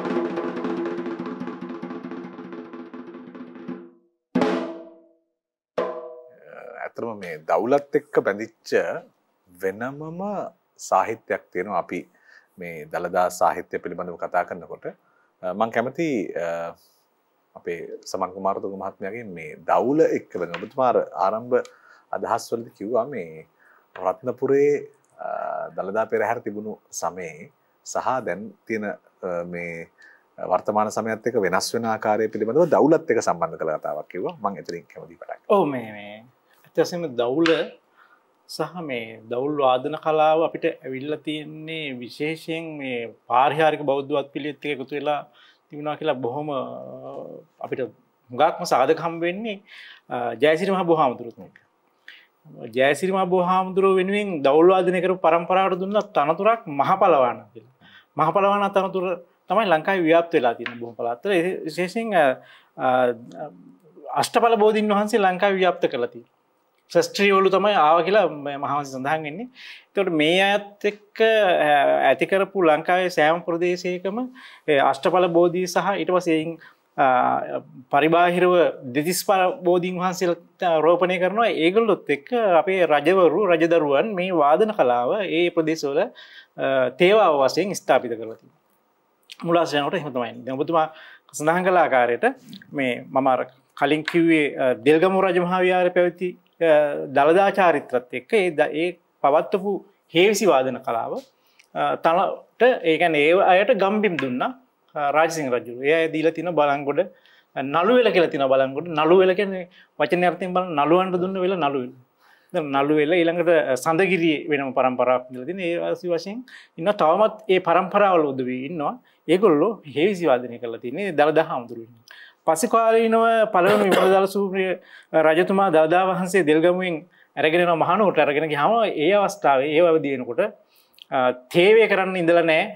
මොකද මේක ගිලිහිලා සමාජය. ඒතකොට මේ බලංගොඩ හිටපු පරපුර කීපයක් තවම ඉන්න ගලබඩ පරපුර මේ අය තමයි මෙහෙන් සබරගමුවෙන් එහෙට ගිහිල්ලා දළදා තේවාල පවත්වලා තියෙනවා. වාර්ෂිකව පවත්වලා තියෙනවා. මේ වසර ගණනාවක් ඒගොල්ලෝ දළදා පෙරහරට සම්බන්ධ වෙලා තියෙනවා. ඊට පස්සුව මහනුවර සිටපු ඒ නැවත ඒ දළදා චාරිත්‍ර පවත්වාගෙන ආපු පරපුරු නැවත උත්තේජනයක් ලැබලා ඒගොල්ලෝ මේ චාරිත්‍ර කරන්න ස්ථාපිත වුණා කියලා තමයි අර්ථය අපිට දැන් අපේ මේ තියෙනවනේ තේවා සාහිත්‍යයක් වෙනම තියෙනවනේ තේවා බැඳිච්ච බෙර සාහිත්‍යයක් තියෙනවා. මේ තේවාවේ දැන් අලුයම් දූරය තියෙනවා. නව පෑ තේවාව තියෙනවා. හැන්දෑ දූරය තියෙනවා. ඒකට මේ නාද වෙනස් වෙනවද නැත්නම් එහෙම තේවාවට ආවේනික නාදයක්ද? ඔව් දැන් ඒක මේ වෙනමම සාහිත්‍යයක් බුදුමාලා කතා කරනවා වගේ මේ බෙහෙරි වාදන සංස්කෘතිය නැත්නම් මේ තියෙන අවනද්ද භාණ්ඩ අවනද්ද සාහිත්‍ය වෙනම ශ්‍රේෂ්ඨයක්. දෙක දීර්ඝ කියන්නේ අපි සාමාන්‍යයෙන් ලඝුකර සලකන්න බෑ. ඉතා පැතිරුණු කලාවක්. විශේෂයෙන් සබරගමුවට දකුණට ඌ නැත්නම් පහතරට මහනුවරට. මහනුවර ඔබතුමා සඳහන් කර ආකාරයට දළදා තේවාවේ වශයෙන් අර අලියම් දූරය අලුයම් දූරය කියලා කියන්නේ අලුයම් දූරය ඊළඟට මැදියම් දූරය ඊළඟට හැන්ද දූරය ඒ වාදනය කරනවා. ඊට අමතරව අඹරා හේවිසිය කියලා විශේෂයෙන් හේවිසියක් වායතා කරනවා. අර අඹරා කියන අර පැසේජ් එක තුළ එතනින් ඉදිරියට ගියාම එතන වාදනා කරන මේ ස්ථානයේ මේ හේවිසි මණ්ඩපේ කරන වාදන. ඊළඟට මේ නවපෑතේවේ විශේෂයෙන් දළදා මාලිගාවට ආවෙනික වෙච්ච එකක්. ඊළඟට හේවිසි පහේ හේවිසි කියලා විශේෂයෙන් හේවිසි ක්‍රමයක් දළදා හාමුදුරුවොත් එක්ක ගොඩනැගිලා තියෙනවා. ඉතින් මේ අය ප්‍රධාන වශයෙන් ඉහළ වෙල සහ ඊළඟට මේ තාරණ ආදි වශයෙන් උඩ වෙල ආදි වශයෙන් පරම්පරා ගණනාවක් පවත්වාගෙන යනවා ඒගොල්ලන්ගේ චාරිත්‍ර වශයෙන්. ඉතින් මේ දළදා තේවය ලංකාවේ ව්‍යාප්ත වෙලා තියෙනවා බොහෝ ප්‍රදේශවල. මේ ප්‍රධාන වශයෙන් තියෙන්නේ අර මුල් කියපු අලියම් කියන්නේ හැන්ද මේ අලුයම් දූරය සහ ඊළඟට තේවා හේවිසි ඊළඟට හැන්ද දූරය. මේ හැන්ද දූරය කියන එක පැය එකමාරක් දෙකක් විතර වාදනය කරන වාදනයක්. ඒකේ විවිධ වාදන ක්‍රම තියෙනවා. මේ අවස්ථේ වාදනය කරන විශේෂ පද කොටස් තියෙනවා කියන වලිනඩ කියලා. ඒ වලිනඩයක් වාදනය කරලා තමයි එක කොටසකින් තවත් කොටසකට වාදනය පවරන්නේ. ඒ කියන්නේ දවුල් වාදන පරපුරු ගණනාවක් ඉන්නවා. ඒ අය සියලු දෙනාම සම්බන්ධ වෙනවා හේවිසි වාදනයකදී. එතකොට වාදනකොට එක පරම්පරාවක් වාදනය කරගෙන ඇවිල්ලා ඊළඟ පරම්පරාවට දවුල් වාදනය යොමු කරන තැනට ගහන පදයට කියන්නේ වලිනඩ කියලා. කියන්නේ එක වලියට ගහගෙන ඇවිල්ලා ඊළඟ අයට බාර කරනවා. ඒක ගහන වලිනඩ පදයක් ගහලා තමයි මේ දැන් අපි වලිනඩ පදයක් බලමු. ගමන් හේවිසි වලිනඩයක් මම වාදනය කරන්නම්.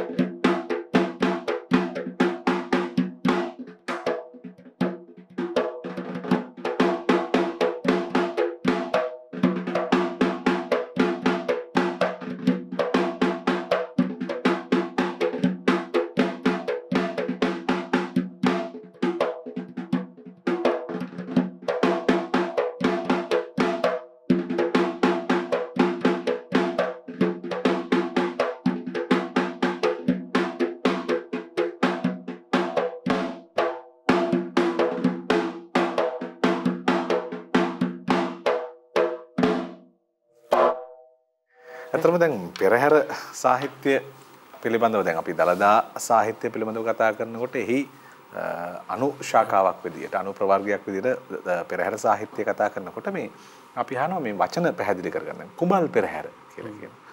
රන්දෝලි පෙරහැර කියලා කියනවා. මේ පෙරහැරවල් වල තියෙන වෙනස්කම්. ඇයි එහෙම කුඹල් පෙරහැර කියන්නේ? ඇයි රන්දෝලි පෙරහැර කියන්නේ? ඔව්. ඇත්තට වජිර කුඹල් කියන්නේ මේ ශාස්ත්‍රිකත්වයේ දැන් දලදාවේ වැසි පෙරහැරක් නෙවෙයි පූජා පෙරහැර. වැස්සෙන් පස්සේ මොකද වෙන්නේ? වැස්ස පොළොවට වැටුනම අපේ ගහකොළ ශාස්ත්‍රිකත්වයේ නව පළදාව බලාපොරොත්තු වෙනවා. එතකොට ඒ නිසානේ කප්පිටවල මේ වැස්සනේ ප්‍රාර්ථනා කරන්නේ. එතකොට මේකේ අර්ථ විවරණයන් අතරක් තියෙන්නේ වැහි පූජා පිළිවෙතක් අනුගමනේ බේරිනාදත් ඒ අරුම තියෙන. එතකොට කුඹල් කියන දේ තමයි ඉස්සර පෙර රජ දවසේදී රන් කුඹලෙක්. රන් කුඹලා කියන්නේ කුඹල්කරුවන්ට රජ්ජුරුව පිරිනමපු ඉහළම තානාන්තරය. එයා තමයි කුඹල්කරුවන්ගේ අර පරිපාකයටපත් වෙච්ච ශිල්පියා. එතකොට හැම කෙනෙක්ම උත්සාහ කරනවා රන් කුඹලෙක් බවට පත් වෙන්න. ශිල්පී හැකියාව ඉහළ තලයට ගේන්න. මේ රජ්ජුරුවන්ට මේ කටයුතු කරන මේ කුඹලා අලුත් මැටි වලන් හදාගෙන එනවා. මොකද අපිට තිබුණ ඉස්සර මුට්ටි නැමුම් මංගල්ල තියෙනවා. කිරි උතුරුම් මංගල්ල තියෙනවා. බාරහාර වෙනකොට මුට්ටියක් නමලා බාර වෙනවා. ඒකෙන් ශාස්ත්‍රිකත්වයේ පතනවා. එතකොට මේ කුඹලා ඉස්සරහින් ගිහලා පෙරහැරේ ඉස්සරහින් යන්නේ රන් කුඹලා. එතකොට එයා තමයි කුඹල් පෙරහැරේ ඉස්සරහින් ගියයි කියදිවල කියන. අත මේක දකින්න නෑ. ඒ කුඹලගේ භාවිතාව නෑ. රාජකීයත්වයේ බිඳ වැටීමත් එක්ක කුඹලාගේ භූමිකාව එතනින් ඉවත් වෙලා තියෙනවා. එතකොට අද අපි තියෙන්නේ මොකද්ද කසකරුවන් පැමිණෙන මේ වගේ කටයුතු තියෙන්නේ. ඉස්සර රන් කුඹලේ ගියපු නිසා ඒක කුඹල් පෙරහැර. කුඹල් පෙරහැරට කියනවා අඩ පෙරහැර නැත්නම් මද පෙරහැර කියලා අදහසක් තියෙනවා. හේතුව දියවඩන නිලමේතුමා සහ ඇතා පූර්ණ සැරසිලි වලින් යන්නේ නැහැ. දවල පැහැයට බරව තමයි යන්නේ. එතකොට අර වර්ණවත් විචිත්‍රවත් භාවයේ ගේන්නේ නැහැ. හේතුව තමයි අපි ඊගාවට ඉන්නේ රන්දෝලි. රන්දෝලි එනකොට තමයි ඒකේ විචිත්‍ර උත්කෘෂ්ඨවත් තැනකටපත් වෙන්නේ. එතකොට රන්දෝලි කියන්නේ හේතුව තමයි රජ්ජුරුවන්ගේ අගබිසව ගමන් කරපු පෙරහැර. අද බිසව යන්නේ නැහැ. ඒ දෝලා ඒ වෙනුවෙන් සංකේතාත්මකව යන්නේ. ඒතර බලන වචනත් එක්ක මහා විශාල පෙරහැර සංස්කෘතියක් අනික් පැත්තට පෙරලෙන. ඒක තමයි ස්වභාවය.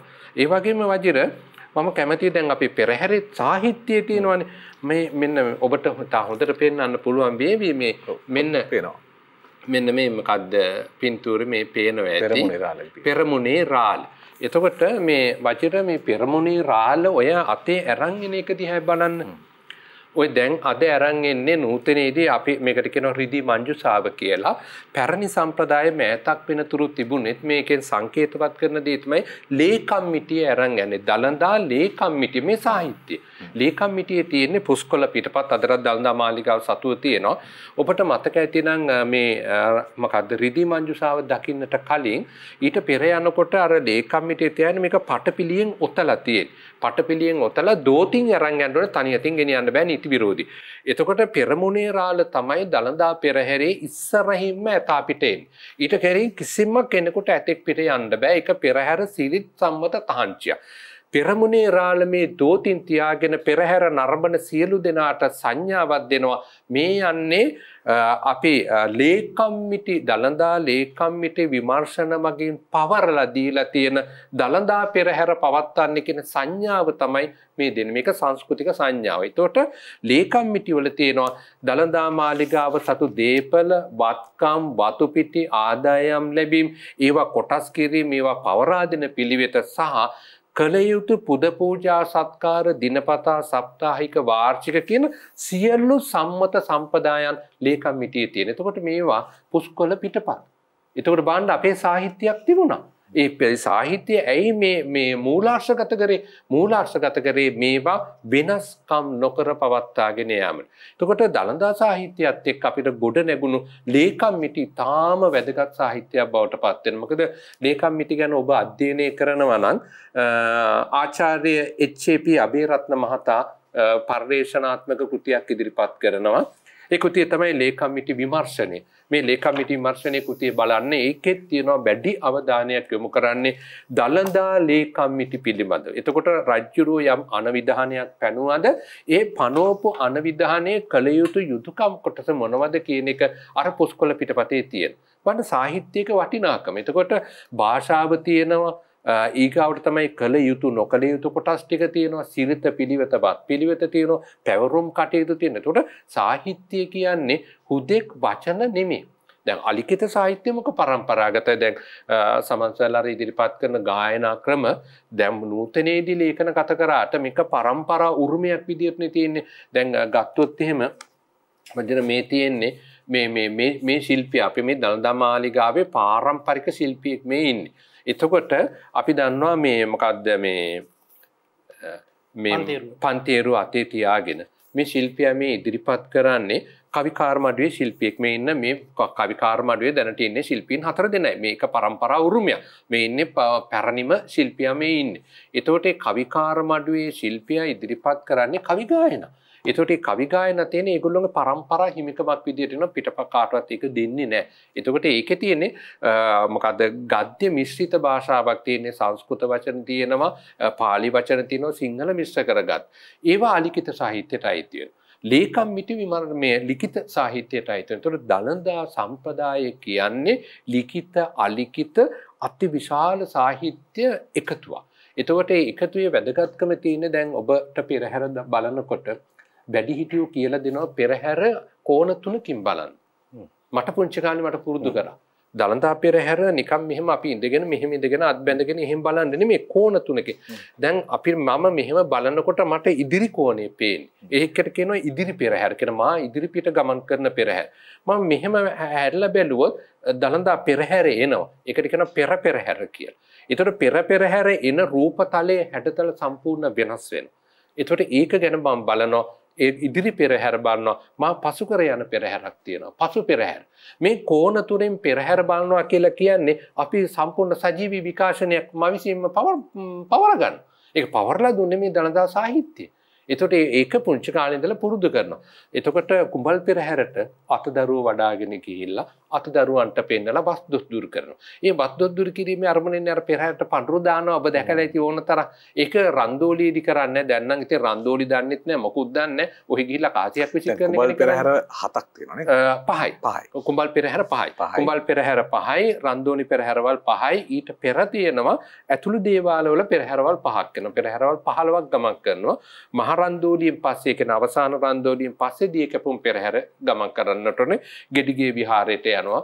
ගෙඩිගේ විහාරයට ගිහිල්ලි වෙලා ඊට පස්සේ මොකක්ද දී කැපුම් කටයුතු වලට මේ සිව් දේවාල විතරයි සම්බන්ධ වෙන්නේ. ගැටපිටොටට ගිහිල්ලා දිය කපලි වෙලා ඊට පස්සේ අලුත් මේ දියවර රැගෙන නැවතත් එන්න ඕනේ ගෙඩිගේ විහාරයට ඇවිල්ලා තමයි ගෙවදුම් පෙරහැර කරලා පෙරහැර කටයුතු අවසන් වෙන්නේ. ඊට පස්සේ තියෙනවා වලියක් මංගල්‍යයක් නටනවා.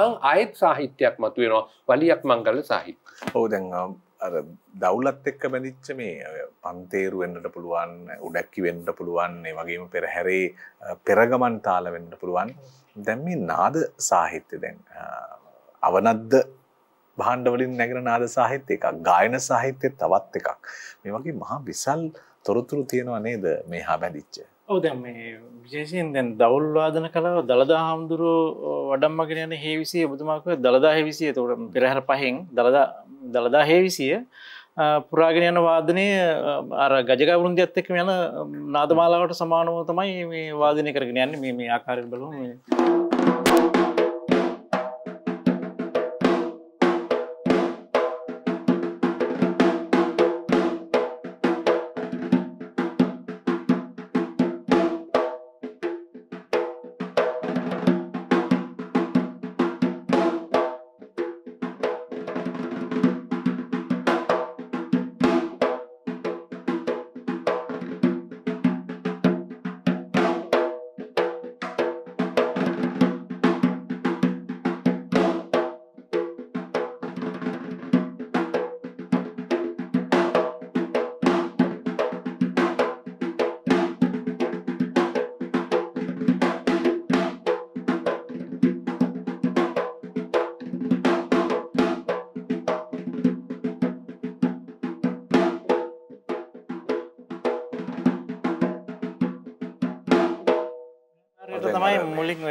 පද අවසානයේ රුන්ද ගුද්දාන් කියලා ඉවරනවා නේද? රුන්දට කුන්දට කුන්දට කුජ්ජෙන් තා කිතක් කිත තක් කිත තක් කිත කුන්දට කුන්දට කුන්දට කුජ්ජෙන් තා කුන්ද ජෙන් තක්කට තරකිට දැන් අර නාදමාලාව කියන මේ නාදමාලාව කියනකොට අපේ ගමන් රටාව අපේ නාඩි රටාව තනකර වෙනස් වෙනවනේ. වෙනස් නාදයම තමයි පෙරහැරේ අර අලංකාර නර්තනශීලී ගමන් මඟ හදන්නේ නේද? ඒකේ හරි අපූර්ව මේ ජන සාහිත්‍යයක් තියෙනවා. වජිර මම ඇත්තටම පෙරහැරත් එක්ක කටයුතු කරනකොට මම මේ අලිබාසුන් නැලත් එක්ක කතා කරනවා.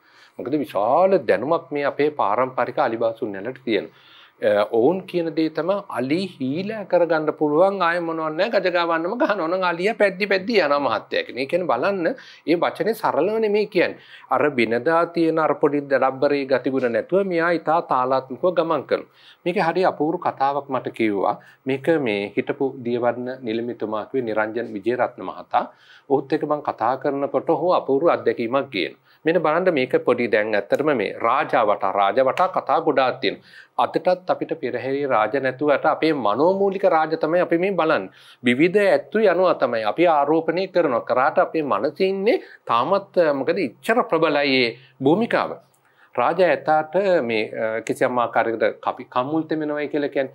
කම්මුල් තෙමෙන කාලේ එනකොට කොහොම හරි දින පහ වෙලා මෙයා මේ ගස් කරගන්න බැරි වෙලා පොඩි කලබලයක් වෙනවා. එතකොට මාලිගාවේ සාමාන්‍ය දවසක මෙයා පොඩි කලබලයක් කරනවා. කලබලේ කරනකොට දැන් මෙයා බැඳ ගන්න ඕනේ ඉක්මනින්ම. එතකොට නවපෑතේ වාව ඉවර වෙච්ච වෙලාවක ඉතින් සෙනගත් ඉන්නවා මාලිගාවේ. ඊට පස්සේ එක පාට කොහොම හරි නිකන් යානම් කියන්නේ දලදා හාමුදුරුවෝ තමයි ඒක මතක් කරේ කියලා ඉවරලා නිලමේතුමා තාමත් ඉන්නවා මේ තොරතුරු අහලා දැනගන්න පුළුවන් කියලා තියෙනවා. අර මේ දවුල් කරුවන් කීප දෙනෙකුට කතා කරලා මේ ගහන්න මේ ගජ ගවන්නම කියලා. ඊට පස්සේ මේකත් එක්කම තව රහට දැනෙන හොරණෑවත් ආවන හොරණෑවත් ගෙනල්ලි වෙලා මොකද නවපෑතේ වාගේ ශිල්පී ටිකක් තියෙනවනේ. එක දිගට ගජ ගවන්න වාදනය කරනකොට අර දඟලපු එක සද්ද නැතු ඉන්නකොට ඊටාම දීසියෙන් දඟවැල් ටික දාලා යා කණු කරගෙන තියෙනවා.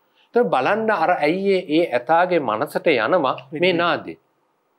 ඒ නාදේ යනකොට අර දඩබ්බර ගති සියල්ල අතහැරලා ඒකාත්මික වෙනවා. ඒතර එහෙමනම් අනිවාර්යයෙන්ම අපේ පැරණි ශිල්පයට අත්දැකීම් තිබුණා. අලින් ආස කරන විදිහේ මේ සොරපරාසයක් එක්ක මේක ගනුදෙනු කරන. හැබැයි මේ ගැන නම් මං හිතන්නේ ගැඹුරින් පරිශ්‍රණ කෙරලාද මන් දන්නේ නැහැ. මට ගැටලුවක් තියෙනවා. ධොනිය කියන එක අපි අතන රෝග නිවාරණය කරන්න අපි ධොනිය කියන එක පාවිච්චි කරනවා. විශේෂයෙන් අපි පහතරට බෙර 10ක් විතර ගහනකොට ඒ අඩස්සිරේ තියෙන සුද්ධ ජීවීන් විනාශ වෙන්න පුළුවන්. මොකද අපි බෝම්බයක් උපුරනකොට අපි මැරෙනවා වගේ. ඔව්. අපාර බෙර ප්‍රමාණයක් වාදනය කරනකොට සුද්ධ ජීවීන් විනාශ වෙනවා. මොකද ගෙවල් වල විශේෂයෙන් වාදනය කරන්නේ බෙර වර්ග මේ ඒ අරමුණු කරගෙන අතීතයේ තිබිලා තියෙන නමුත් මේ වර්තමානයේ විවිධ කතන්දර කතා කරත් මූලික අභිප්‍රාය විස බීජ නාශනය. එතකොට මේ ධ්වනිය කියන එක පවත්වා ගැනීමෙන් අපේ විශේෂයෙන් ආයුර්වේද විස්තර කරනවා ඔය ශබ්ද තන්මාත්‍ර කියලා. ගැඹුරින් ශබ්ද මාත්‍ර කියන්නේ ශබ්දය අවශ්‍යයි අපේ ශරීරයේ එක්තරා ඉන්ද්‍රියන් ක්‍රියාත්මක කරන්න. එතකොට මේ ශබ්ද තන්මාත්‍ර ලබා දීම තමයි මේ ශබ්ද මේ වාදනයෙන් පවත්වලා තියෙන්නේ. විශේෂයෙන් දැන් ප්‍රධානම අරමුණ අපේ පෙරහැර පැවැත්වීමේ ප්‍රධානම අරමුණ ශාස්ත්‍රීයත්වයේ එහෙම නැත්නම් වර්ෂාපතනෙ ලබා ගැනීම. එතකොට අධික ලෙස මේ බෙර ප්‍රමාණයක් එක රිද්මයකට වාදනය කරනකොට එතන ඇති වෙන රික්තයට වලාකුළු ගලාගෙන ඉන්න පුළුවන් කියන එක මම හිතන්නේ ඒක පිළිගත් මතයක්. ඔව් දැන් අතරම අපි අවසන් විනාඩි කිහිපේ නිසා අපි අනිත් අපේ ප්‍රේක්ෂකයන්ට ආරාධනා කරමු මේ තොරතුරු හොයාගෙන යන්න කියලා. ජනප්‍රවාදගත තොරතුරු. දැන් අර මං කිව්වේ මේ දලදා වතුර නැත්නම් කතාව මම තාම සංක්ෂිප්තව මේ අදහස කියන්නම්. මේ නැත්නම් මොකද මේ අවිශ්වාස මත පදනම් වෙලා නෙවෙයි මේ අත්දැකීමක් කියන්නේ. මේක මම දන්නේ ඒක පරම සත්‍යයක්ද කියලා. ඔය දලදා ප්‍රදර්ශනය තියෙනකොට මම කියපු 2005 2010 අතර වර්ෂයේ දැන් පෙර දවසේ අපි ගමන් කරනවා සජීව විකාශයකට සහභාගී වෙන්න. පෙර දවසේ ගමන් කරනකොට නුවර අත්දැකීම් තියෙන කැමරා මහත්තුරු කීප දෙනෙක් එක්ක තමයි අපි ගමන යන්නේ. කියනවා මහා ගිනි කාෂ්ඨකයට අවුව පායලා තිබුණ වෙලාවක ඔහු කියනවා හෙට නම් ඉතින් මේ වගේ වෙලාවකට මෙහෙම අවුවක් දකින්න හම්බෙන්නේ නැහැ කියලා. මේ අපි ඇයි කියලා හුවම කියනවා හෙටම බලන්නකෝ කියලා කියනවා. කියලා දලදා වහන්සේ ප්‍රදර්ශනයට ගන්නවා. ප්‍රදර්ශනයට අරගන්නකොටත් අර වගේම හොඳ එලිපහලිය හොඳ ඉර එළිය හොඳට තියෙනවා. ඊට පස්සේ හවස අර කියපු වෙලාව වගේ වෙනකොට ක්‍රමිකව අඳුර වෙන්න පටන් ගන්නවා. වෙන පටන් ගන්න දලදා ප්‍රදර්ශනයේ අවසන් වූ වහම හිතා ගන්න බැරි මහා වර්ෂාවක් ඇදහැරෙනවා. දැන් මේක මේ කෙනෙකුට සාමාන්‍ය සිද්ධියක් වෙන්න පුළුවන්. හැබැයි මගේ තියෙන එදා දවසේ අත්දැකීමත් එක්ක මම හිතුවා ඔව් මොකක් හරි මෙතන සත්‍යයක් ගොඩනගෙනවා කියලා. දැන් ඒක තවදුරටත් පරිශන කරමින් පරිශකයන්ට මේක හොයාගෙන යන්නට පුළුවන්. මම කියන්නේ මේ වගේ විශ්වාස දැන් මම මේ කතාව මෙහෙම කියන්න වගේ මේ අත්දැකීම් ගත්ත ඒ වගේ කතා තව කොච්චර තියෙනවද දලදාවත් එක්ක වෙනිච්ච. අනිවාර්යයෙන්ම ඕන තරම් තියෙනවා. මම ඊටාම කෙටියෙන් අත්දැකීම් දෙකක් කියන්න. ඔබ ඔය කියපු අවසාන මේ දලදා ප්‍රදර්ශනයේ තියෙන වෙලාවේ මහාචාර්ය අනුරාධ සෙනවිරත්න මහතා තමයි මට කතා කරලා දුන්නේ. මොකද ඒතර මගේ දරුවෝ දෙන්නම පුංචි දලදා හාමුදුරුවෝ පෙන්වන්න කියලා ඉවරලා ඔහුට ලැබිච්ච අර මේ මොකක්ද අර විශේෂ පාස් එකක් තියෙනවනේ. ඊට පස්සේ මම මගේ දියණියෝ දෙන්නයි ඉතින් බිරින්දයා සහ නැන්දම්ම හිටියා. අපි ටික ගියා පෙරහැර බලන්න. එක දිගට වහිනවා. මගේ දෙවෙනි දරුවාට දලදා ප්‍රදර්ශනය බලන්න. දලදා ප්‍රදර්ශනය එක දිගට වහිනවා. ඊට පස්සේ අර ඊට රෙද්දක් අරගෙන මේ ඊට රෙද්දේ තමයි ඉතින් අපිට යන්න සිද්ධ වෙන කුඩේ හිමි ඊළඟට යන්න බෑනේ. මට පුංචි බයයක් හිටියා. හැබැයි අනුරාධ සර්කවත් තියුණාට බය වෙන්න එපා කියලා හේතුව තමයි ඊට ඉස්සෙල්ලා දවසෙත් ඇයට බෙහෙත් ගෙන මෙත් දුන්නා. මොකද ඇයට මේ බැස්සේ පොඩ්ඩක්වත් තිබෙන්න බෑ. එක දිගට හොටු දියර ගලනවා.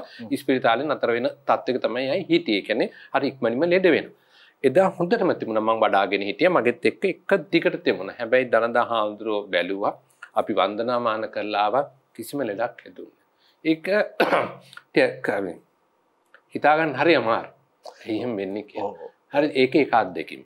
තව අත්දැකීමක් මම කියන්නම් ඔය දලදා මේ අවසාන දවසේ අපි යනවනේ මහරන්දුලි විකාශන කටයුතු බත් එකේ කොටස් කරුවේ.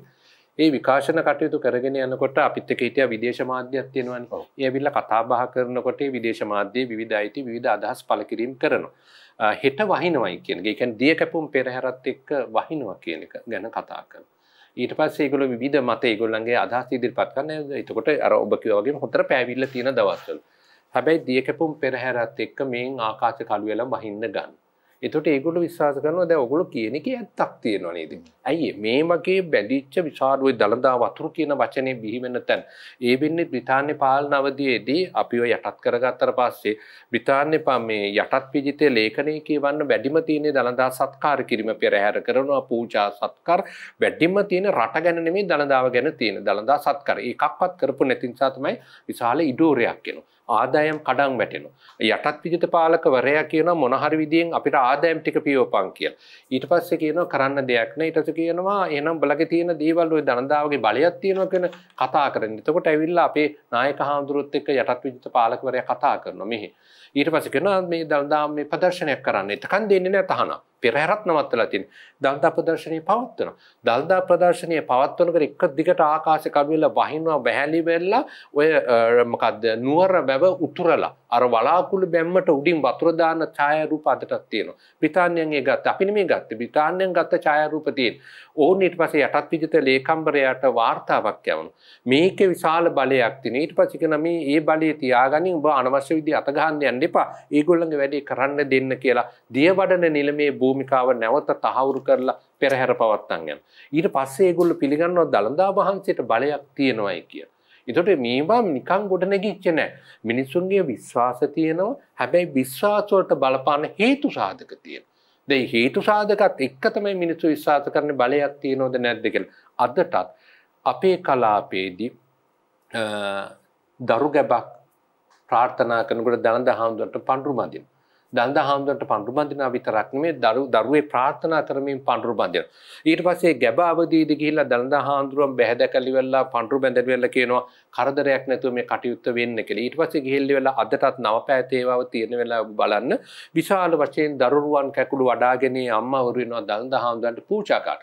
මම මගේ දරුවෝ දෙන්නම දලදා හාමුදුරන්ට පූජා කරා. මාවත් අපේ දෙමව්පියෝ පූජා කරලා තිනු ඉතින් පිළිවෙත. ඊට පස්සේ අපේ අතේ තියෙන විදියට මුදල්ද කන කරද ඒවා එතනින් පූජා කරලා අපි ආවා. මොකද ඒ අපේ ප්‍රාර්ථනා. මං කියන්නේ මේ ප්‍රාර්ථනා ලෝකයක් එක්ක ගොඩ නැගුණු මහා දලදා සාහිත්‍යයක් තියෙනවා. ඒ සාහිත්‍යය ඇතුලේ විවරණය වෙන්නේ අපේ ජීවිතේ. ඇත්තටම මේ අභිමානවත් ඉතිහාසයක් අපිට තියෙන බව වැටහෙන තැනක් තමයි දලදා සාහිත්‍ය සහ පෙරහැර සාහිත්‍ය. මොකද මේ පෙරහැර සාහිත්‍ය තමයි දලදා සාහිත්‍යයේ ජනප්‍රිය ලකුණ. ඒ කියන්නේ හැමෝම කතා කරන ලකුණ. ඉතින් ඒ නිසා පෙරහැර සාහිත්‍යයෙන් ඔබට දලදා වහන්සේ පිළිබඳව හොයාගෙන යන්න අවශ්‍ය කරන කතා බහක් තමයි අපි ගොඩනැගුවේ. ඒ සඳහා සෞන්දර්ය විශ්වවිද්‍යාලයේ ජනශ්‍රුති පිළිබඳව ජ්‍යෙෂ්ඨ කතිකාචාර්ය මහින්ද කුමාර දලුපත මහත්මයා සහභාගී වුණා. ඔබේ දැනුමට ඒ වගේම ඔබ අපට ලබා දුන්නු එළියට සහ මේ පොත්පත්වලට බොහොම ස්තුතියි. ඒ වගේම සෞන්දර්ය කලා විශ්වවිද්‍යාලයේ සබරගමු නර්තන අධ්‍යයන අංශ ප්‍රධානී ජ්‍යෙෂ්ඨ කතිකාචාර්ය සමන් කුමාරතුංග මහත්මයාටත් බොහොම ස්තුතියි. ආයුබෝවන්. අපි තවත් දවසක ලිවිසරි ප්‍රේමයෙන් හමු වෙමු. මම කැමති ගමන් තාලයක් එක්කම අපිට තාලය හදා දෙනවා නම් වැඩසටහනෙන් නික්ම යන්න.